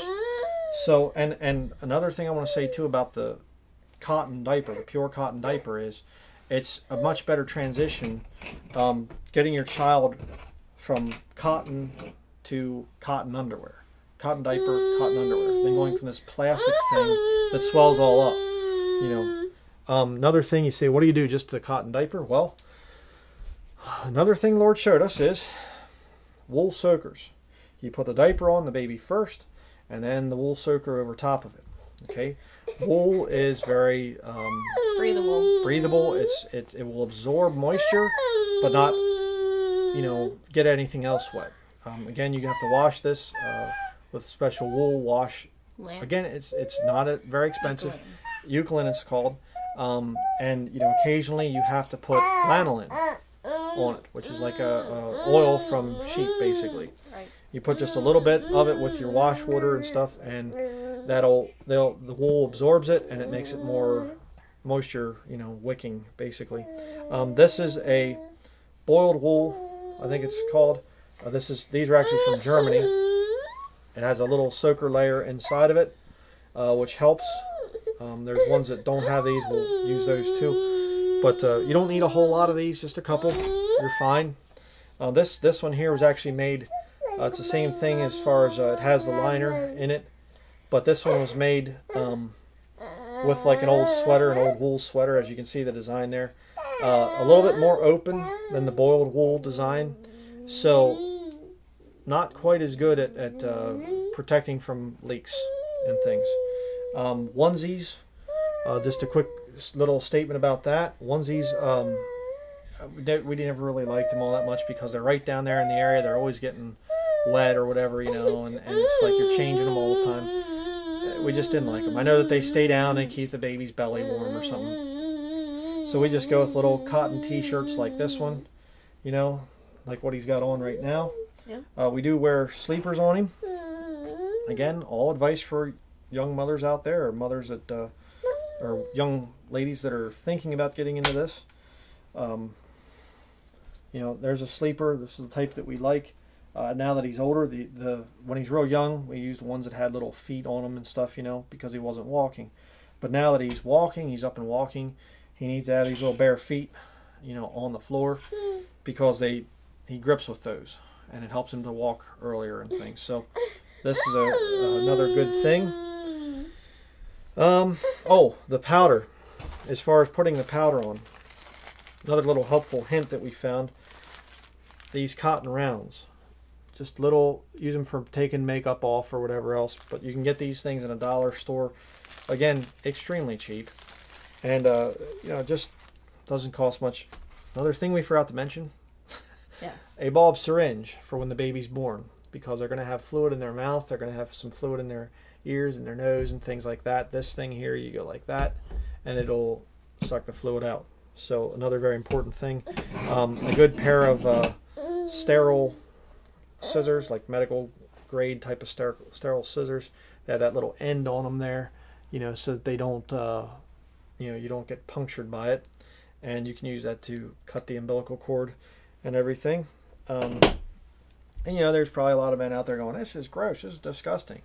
Well, you know, when you get past that, and you realize your love for your wife, and you realize, I don't want anybody messing with my little boy, it's not so bad, and it'll make a much stronger man out of you. I can attest to that. Shampoo, you know, after the baby's born, you know, to wash his or her hair. Mm-hmm. Again, the Calvin's shampoo. Yep. Very, very good.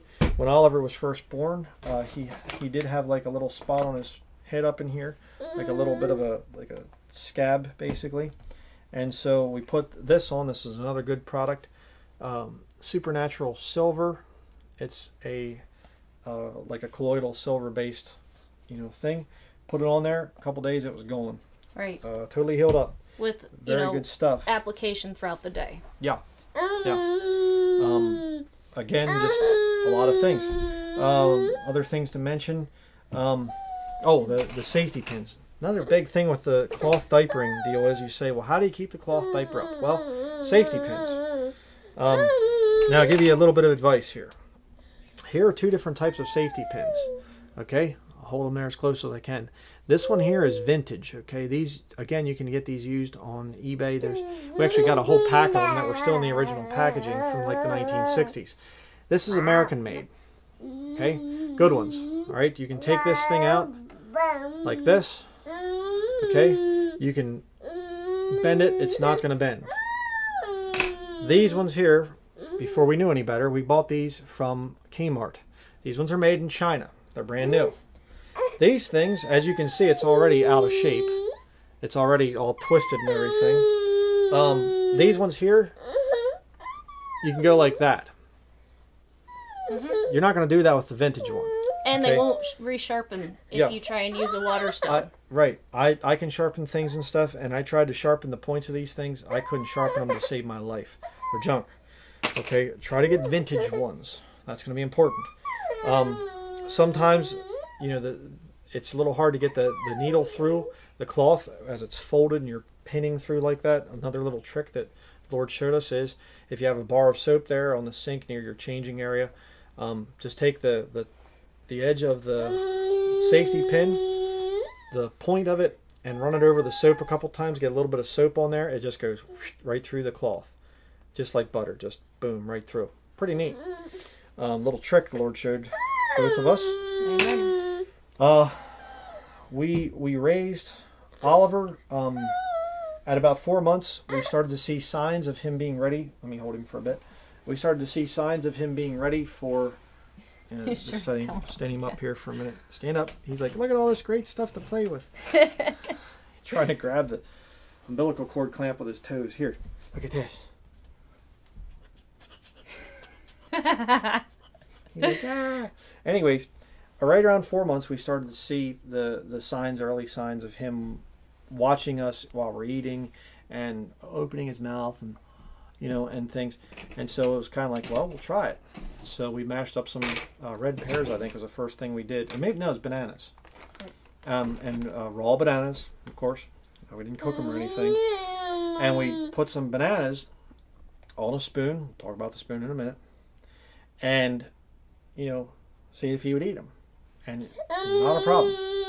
And, I mean, he just learned to eat very, very quickly at 4 months. And the whole time we've been, she was nursing him, and she's still nursing him at 14 months now.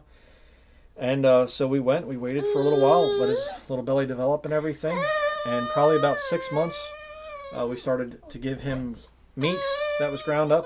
Again, we've never bought store-bought food for him. We don't know what's in that, preservatives and whatever else. And I know they have organic brands and stuff, but we've just, for a long time, we've been experimenting with meat and potatoes. Because a food company tells you this is organic baby formula or doesn't mean Gerber anything. baby means nothing. Yeah. They do that for the money, of course. Yeah, you can charge more money for it. Mm-hmm. But we've never cooked his vegetables. We've never given him cooked carrots or anything like that. Again, you cook carrots, you're taking away the nutritional value. You're just wasting your time giving it to him. Raw fruits and things like that, ground up. We've done a lot of that. And, the Lord's been real good, showing us a lot of this stuff. He's grown tremendously. So, here you go. How about that? Try that. You play with that? It's like a wishbone. Just don't break it in half. Yeah. Okay. Let's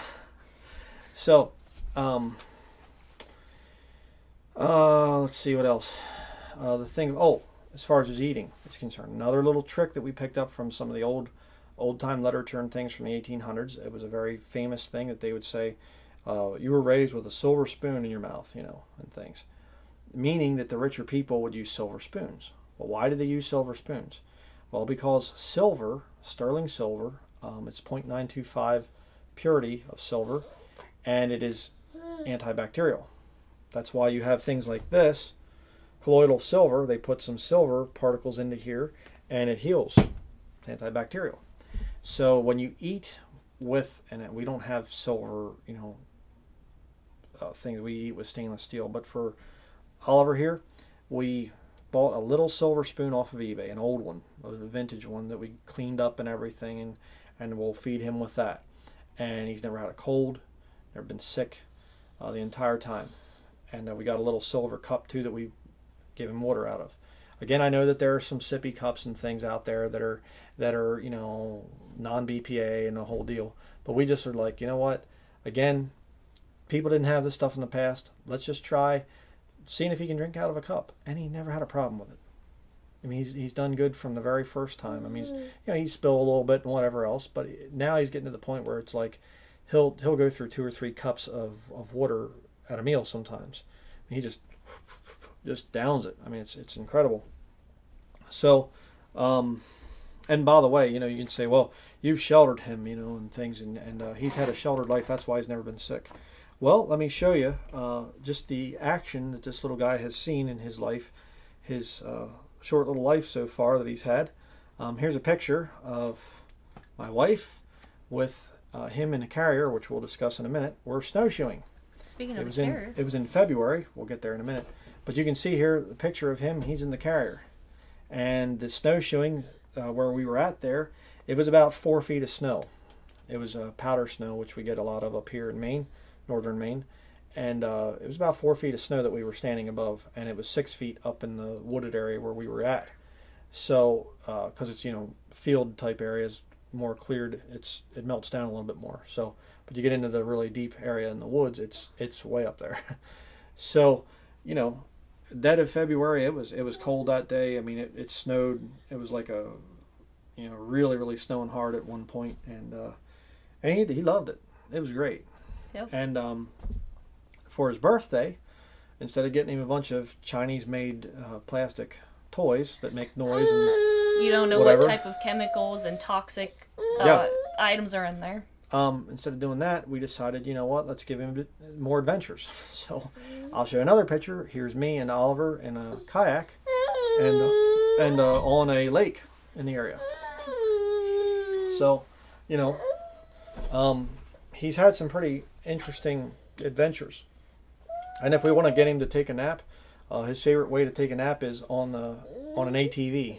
So there's ATV trails up here. We'll put him in a carrier, which if you want to show the carrier, we'll put him in the carrier, and he's there on, you know, sitting about like right here, like this, and we're riding the ATV, and he just goes like this, puts his little head down, and just goes right out. It's a Ergo baby. If you can see that, okay. Yep. And this thing here, the strap part goes around your waist, and then the baby basically sits down in. You can put it on your back and whatever else too. Again, you know, you say, what's the importance of talking about all this stuff? To show you that there are options. It's a great bonding tool. Yeah, to show you that you don't have to go. He's like, I'm tired of this. You're not a fan of video, are you, sweet pea? No, he's like, I want to get down and play. But anyways, so we'll be done soon. So another thing that some women will struggle with is the thing of when they're nursing, there's what's called overactive letdown, where there's too much milk being produced. And too much fore milk. Yeah. Meaning the light stuff. Well, just milk in general, but you know, the fore milk is coming out first, and the hind milk comes out after that. But he was a very good drinker. It's not that he wasn't good at that, but it was crazy. And there's, you know, nursing pads that you can get if you're a nursing mother, but there's problems that can happen there. There's bacteria that can form. You can get, was it mastitis or something like that? Yes, because nursing pads are usually, unless you make them out of pure cotton yourself at home, you get them from the store, they're going to be either blended or they're going to be pure synthetic fiber based, which means, you know, synthetic fiber is not breathable and absorbable. And so you're going to have bacteria form. So yes, it can lead to problems. Again, you know, we learned all this stuff. This is what the Lord's been showing us. So what can help with that is the thing of you can take oregano, put some oregano in your food. Garlic actually makes more milk. Oregano, parsley, there's other things like that. Another thing that's really good for all kinds of maladies and things for nursing mothers is chamomile tea. German chamomile tea. Yeah, German chamomile tea, organic. Again, you can get it on eBay. It's not very expensive. She drinks chamomile tea like all the time. It's really good for you. Because he was on meat and potatoes for so long, and he's just really been a very healthy boy. Again, the Lord blessed him with 8 teeth by the time he was 1 year old. Yes. So he's got quite a few teeth, and he's starting to teeth again, by the way, too. Part of the reason he's a little bit cranky right now. That, and he can't be on the floor playing. He loves to play. And it's funny, too. Just say this real quick. He doesn't even like to play with toys. I still have some old toys from when I was a boy, and we'll put them down sometimes. I mean, we've tried to buy toys for him, and he just looks at them and is just like, no, whatever. He likes to play with things, spatulas or measuring spoons or things. He'll just play with them for hours. He has a thing now where he'll go over to a little turntable thing in our kitchen in the cabinets down below, and he'll turn the thing and he'll just look at everything in there, the beans and the jars of this and jelly and whatever else we store in there, and there's these little metal tins of anchovies. He'll get them out and he'll just go around the kitchen and he'll play with his little tins of anchovies for hours. I mean, he loves doing that. And then he'll open up the cabinets and he'll look in at the bottles of dishwashing liquid or whatever. He's not interested in toys. And again, another thing, television, no television. No cell phones.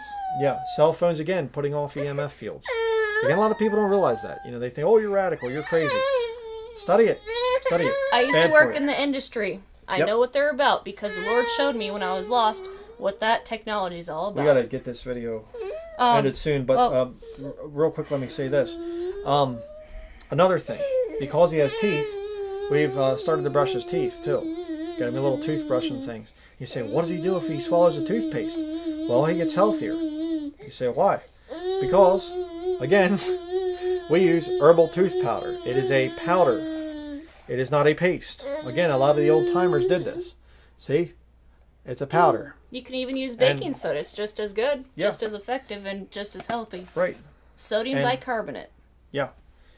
And this stuff doesn't hurt if he swallows some. That's a big fear, If you swallow more than a pea-sized amount of Colgate or any of the other ones, or any call your poison control center. Right. Even the quote-unquote natural unfluoridated toothpaste still has the, if you happen to swallow more than a certain amount, please call your poison control center immediately. Right. Meaning, it may be natural by name, but it's not natural by composition.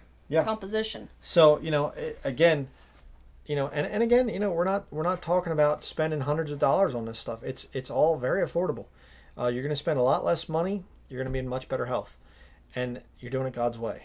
Thrift stores are the way to go. That's the whole thing. For clothes.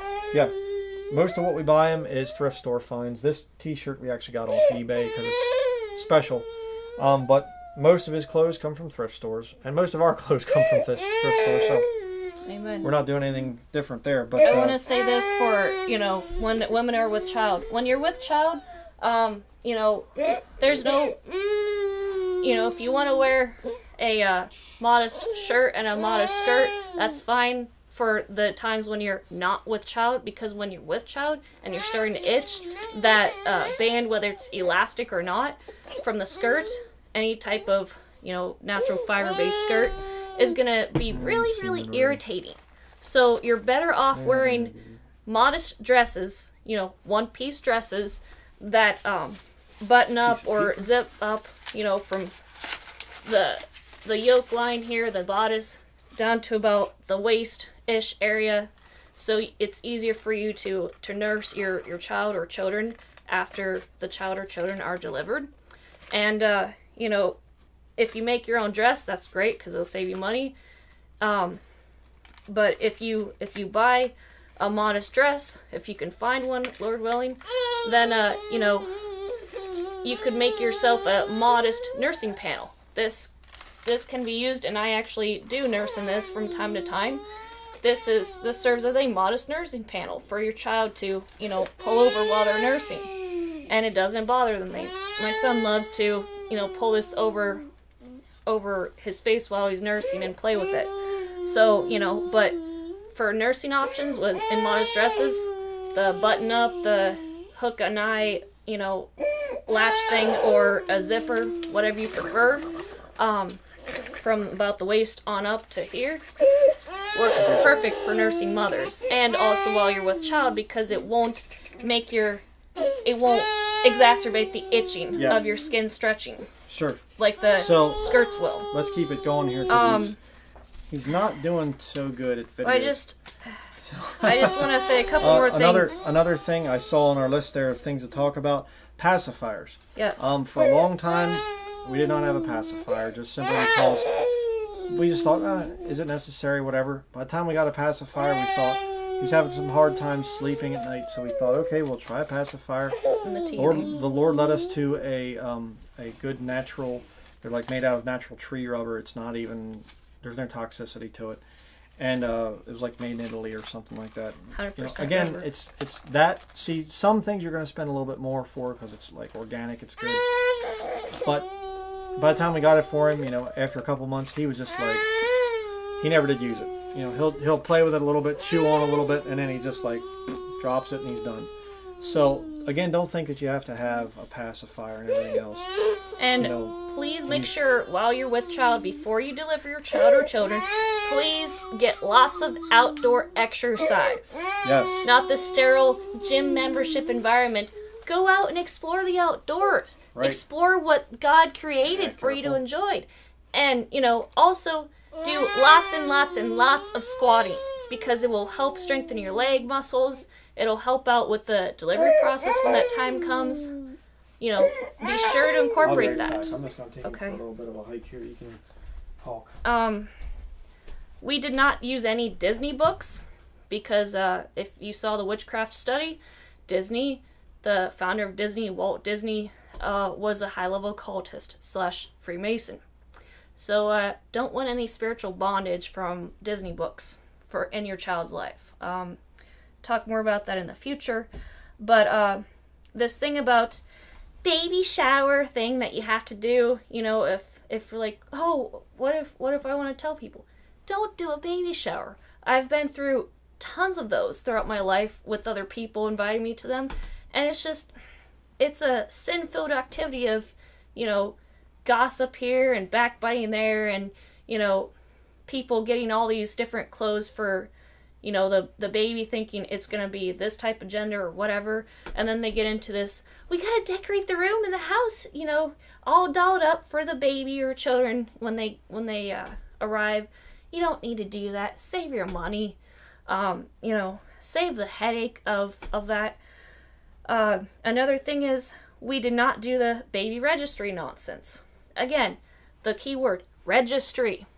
Okay? Don't let the goons in on what you do with your children.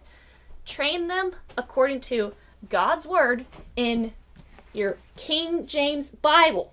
Okay? Don't tell the goons about what you're teaching your children. And especially don't marry the state.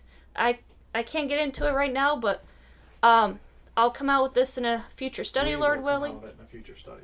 Yes, we will come out with it in a future study, Lord willing. But I just want to say this about state marriage licenses. When you get a state marriage license, the government owns everything about you and your family, and it is a legally binding contract. If you study contract law, you know what I'm talking about.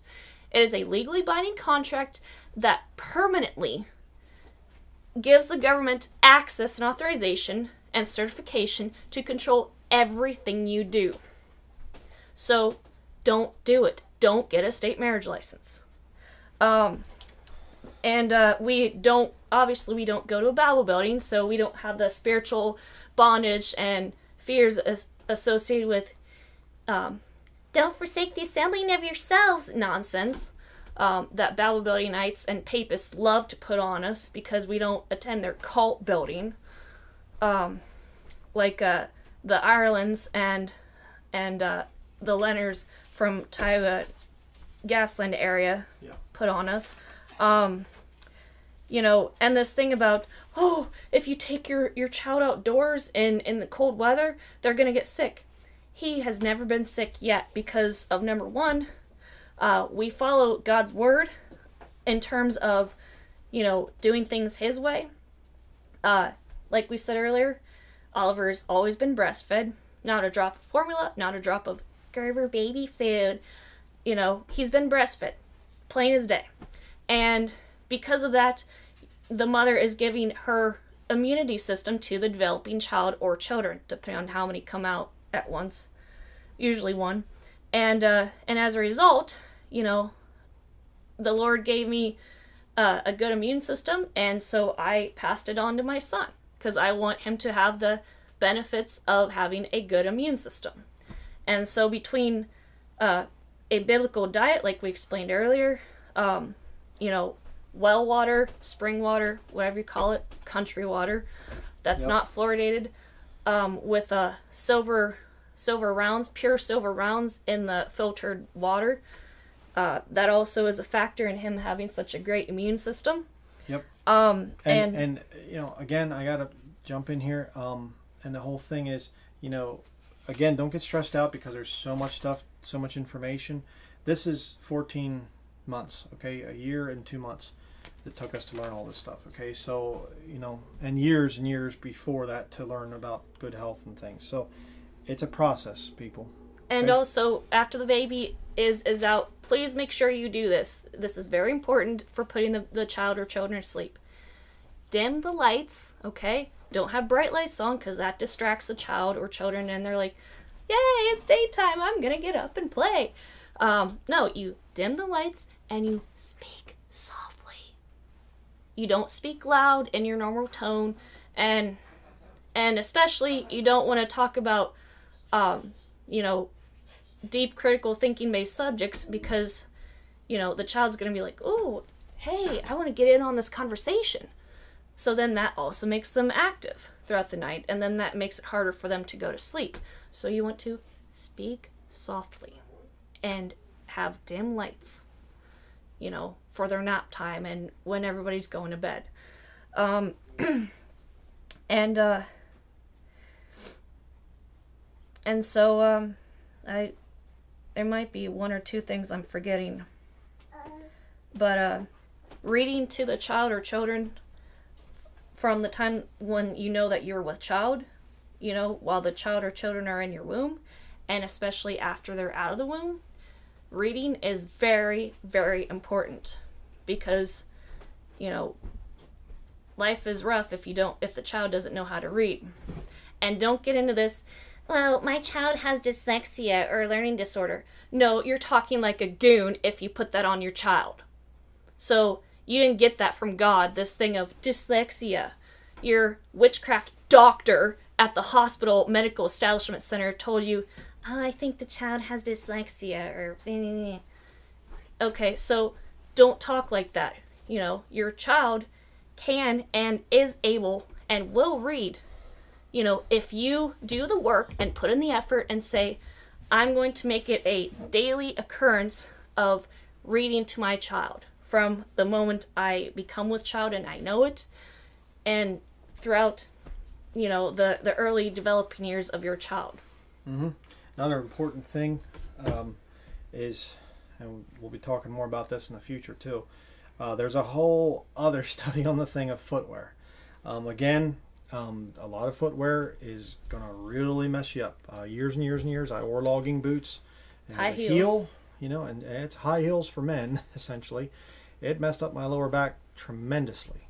I've given up my logging boots, and my back problems are going away. So if you have a bad lower back, don't be wearing heels, elevated heels on your boots and things. Just a little example of some of his slippers. Flat, no elevated heel and things. They're flexible. His feet need to move. No arch support. You know, especially if you have a little girl. You know, he's a little boy. But if you have a little girl, don't put them in high heels or little heeled shoes or something. Little narrow toe box that pulls their toes in. Or toe spring. You know, yeah. I mean, that's another thing. And again, you know, you say, oh, this is so much stuff. Yes, it is. Yes, it is. But again, we can look at the cumulative damage of many, many years of not knowing these things.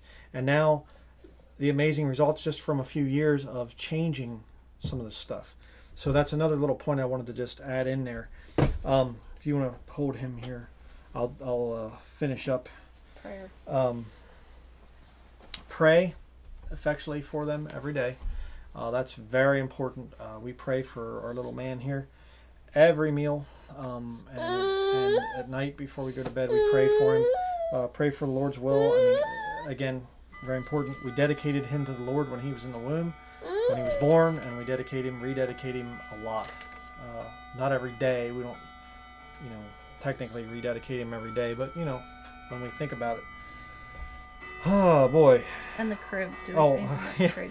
Oh, we never had a crib for him. Again, you know, oh, you have to buy all this furniture. You have to buy. No, you don't. No, you don't. You can do things much cheaper, and a lot of times it's better for him. We took a large cardboard box, put a mattress, little foam, you know, pretty thick foam in it, and you know, spongy foam. No, I'm not talking about styrofoam. And down comforter and things, and he slept in that for a long time. Our clock over there, we bought a used mantle clock, an older one, like an antique one. Again, nothing real expensive, but just the sound of the click, click, click, click, click, click, click. And we'd put him right in front of that mantle clock. It was right up on the shelf up above him. He could never reach it way up there, but you know, and just the sound like tick, tick, tick, tick, tick, and he'd go just out like that. No problem sleeping. Again, try that if you have a clock or something like that. We downloaded off the internet. They have these. You can get a little MP3 player, SanDisk or whatever, and you can get MP3 of crickets, nighttime crickets, just the sound of woods at night with crickets chirping. And we'll do that sometimes. Even still, we do that. It helps us sleep. Amen. But it puts him out, and so that in the audio Bible at night, and yeah, we'll do that sometimes. That was kind of hard at first. He didn't really go too good with the audio Bible. He'd kind of fuss a bit, but he's getting more and more used to it. We'll do it occasionally, just kind of get him used to hearing God's word. But what about spoken children who are a little bit older than the little man who are learning how to read, and they're like, and yeah, they'll get children. I mean, attention spans of children is not very good sometimes, and that's just the way they are. Oliver, thank you for demonstrating that for us. But you know. Teaching them the Bible. Go ahead and take a little bit of a walk. That calms him. But teaching a child the Bible, you know, we've been asked about that, and we do have some experience now. We can actually speak from personal experience. There's different ways to do it. You can give them something that they can look at, something that's quiet, that they can sit there and they can hold it in their hands and look at it and things like that while they're listening. Another good way to do it would be to, you know, I'll just pick a passage here. Philippians chapter 4, you'd say that I may know him in the power of his resurrection and the fellowship of his sufferings, being made conformable unto his death. That's the way I normally would read, but if you're reading to a child, you can say, now listen, here's how it goes. Philippians chapter 3, verse 10, that I may know him and the power of his resurrection. It's talking about Jesus. And the fellowship of his sufferings. Remember we showed you about Jesus dying on the cross? Being made conformable unto his death. Jesus died to pay for your sins, Oliver. You know, did you know that? You're smiling, that's good. So, you know, that's a way. I mean, there's different ways. I would avoid Bible story books because it's putting images in the child's mind. And some of the images are like, you know, what in the world? And a lot of these children's Bible story books too, they'll twist scriptural stories. And they're usually not based on the King James Bible. Right. So that's why I say avoid those. Especially avoid stuff like Veggie Tales and things. I mean, give me a break. That's really bad. One last thing about the before delivery thing. The 9 months leading up to your delivery. Unless, like in my case, it was about halfway through being with child that we finally learned from the Lord that I was with child. So it was kind of a surprise. But if you know that you're with child and you're not doing a pregnancy test, we didn't do that, you know, to see if you're with child or not, you're gonna, after you start gaining enough weight that it kind of affects how you walk, you end up waddling, so to speak, after a while. A great way to kind of relieve the back pain and the pressure of the developing child, you know, on you, is to sleep on your side throughout the night, you know, and don't get this special body pillow that's ergonomically designed for, you know, women who are with child or something. Just use extra pillows. Get extra pillows, you know, and position them in a way that is comfortable for you throughout the night. And sleeping on your side is a great way to, you know, decrease that back pain, that back pressure from the developing child. Yeah. And see, take him for a little walk. And see, the whole thing is, the other thing, and that is, this was our first child. I was 39 when we had Oliver. She was 32. And no, actually, she would have been 31 at the time because her birthday's, comes after when Oliver was born. And so we were both older, and, just doing the research and everything, going through it the first time. Now it's like, if the Lord gives us another child, we're going to be ready. We know what to do, and we're going to try new things. And that's the life of a Christian, is trying new things, experimenting, reading your Bible, studying your Bible, saying, okay, Lord, how does this work? What does this work? Trying different herbal things and whatever else. Evening primrose oil is what we didn't do this time, and as a result, if you use evening primrose oil during the last 2 months, during the last 2 months of your time of being with child before delivery, it'll actually prevent your muscles from tearing. And as a result of not using that, I ended up with a 2nd-degree tear. Perennial tear. Yeah. So, and again, keep going till he calms down a little bit. Again, we're not going to get into the details of that, but we healed it again through prayer. We'll give the Lord credit. It was really up to Him, but no suturing. That can be done and whatever else, but you can also use raw honey, unpasteurized honey, raw, locally grown honey. And there's seedweed. I heard that works pretty good too, but we used raw honey. We used an herbal sitz bath. It's basically different herbs. Again, not going to get into all the thing there. You can look that up. Herbal sitz bath, SITZ bath.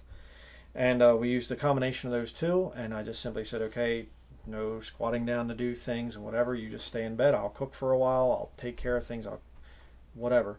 And yeah, you don't do many, moving your legs around a lot that would reopen things. And the Lord healed her completely without suturing. So again, a lot of this stuff, what did women do for thousands of years? Why can't we do it today? Is the Bible true or is it not? See, that's the whole issue here. Can God get you through this stuff? Yes, He can. Absolutely. You do not have to feel like, oh, what, because I know the big argument against the whole thing of not having insurance. They say, okay, well, you might not be in an accident, but what do you do if you have a child? Because that's an emergency procedure. No, it's not. No, it's not. Actually, it's a very, very wonderful time. I mean, my whole life changed. Keep walking around with him. He loves it. If we had more time, you could take him for, we call it vroom vroom ride. He loves that. It's a beautiful time. It changed my life. It's changed my wife's life. It's made our marriage much stronger. Made our walk with the Lord much stronger, because we can see that doing things God's way, it works. And so I think that's going to be it. That's all we're going to say. This is the big announcement. I know it's probably shocked quite a few people. Now you don't want to be down playing either, do you?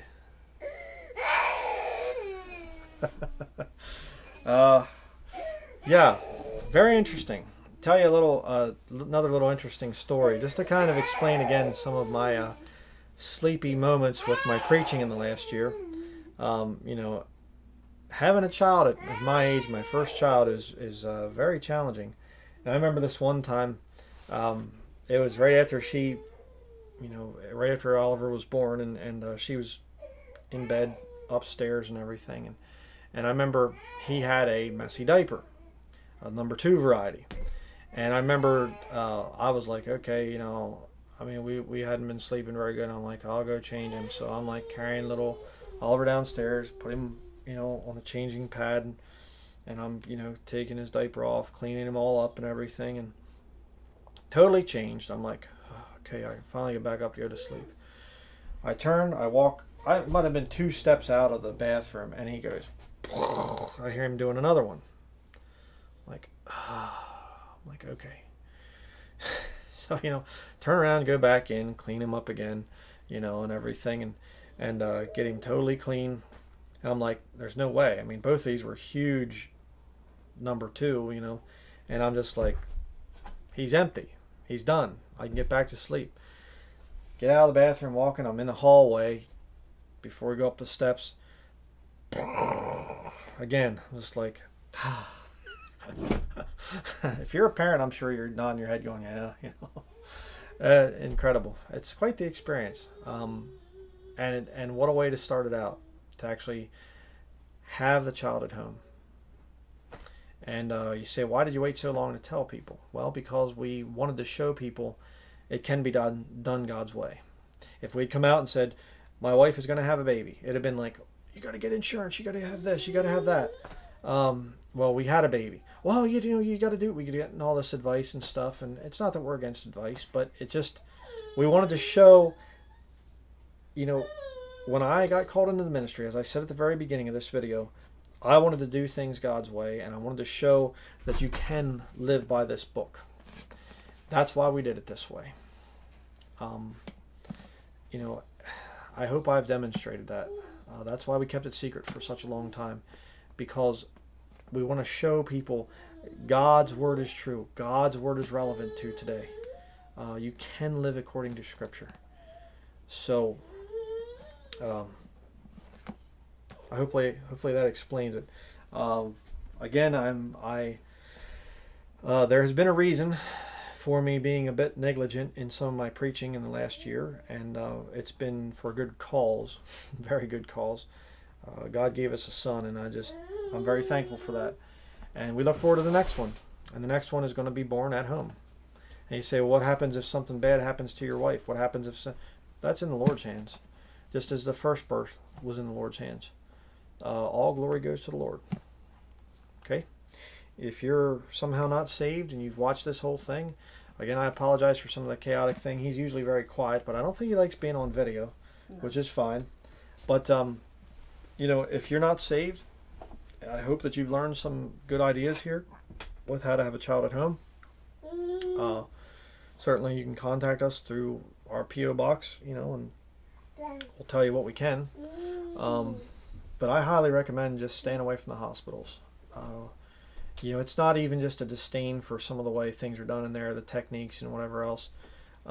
It's the whole system, the vaccination, and I mean, it's a death cult in there, and it's really, really, really bad.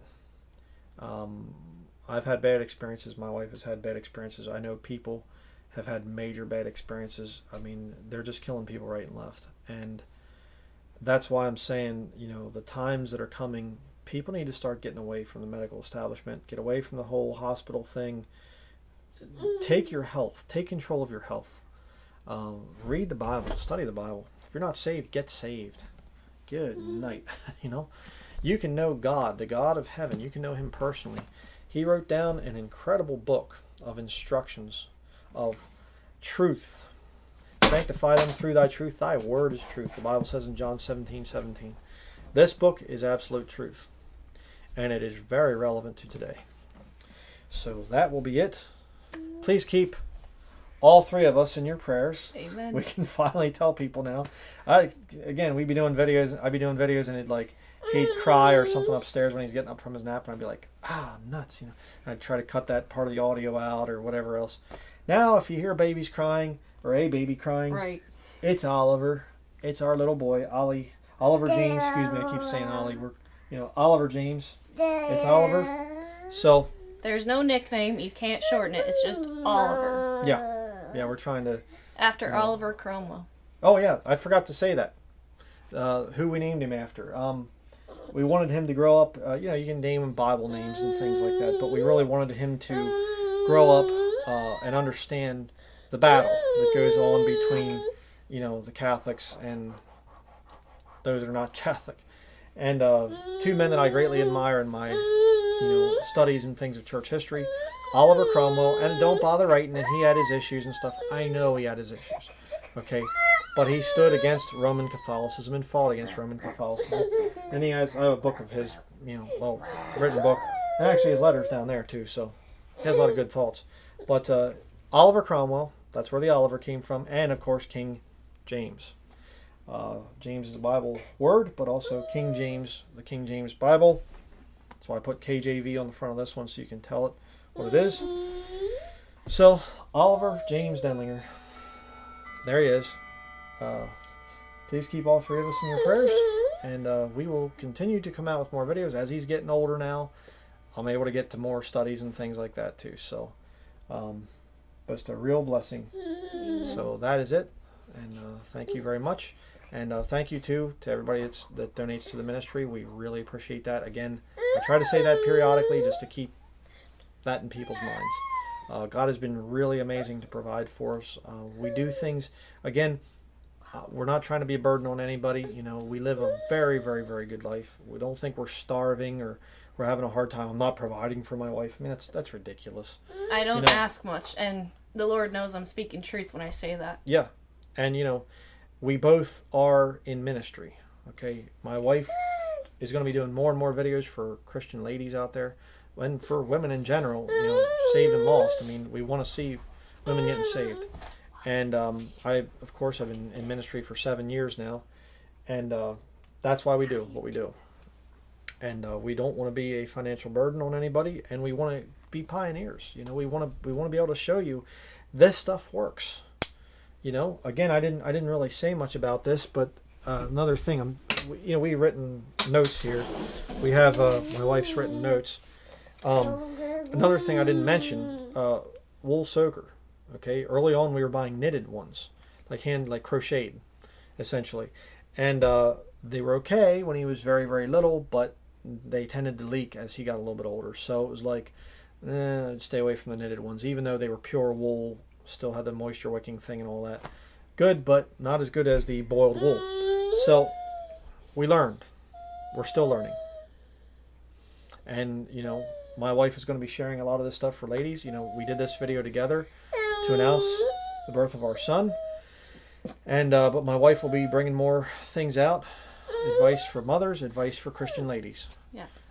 As time goes by. And again, you know, the study that she did on witchcraft, the Lord prompted her to do that because understanding what witchcraft is very important when you're raising a child.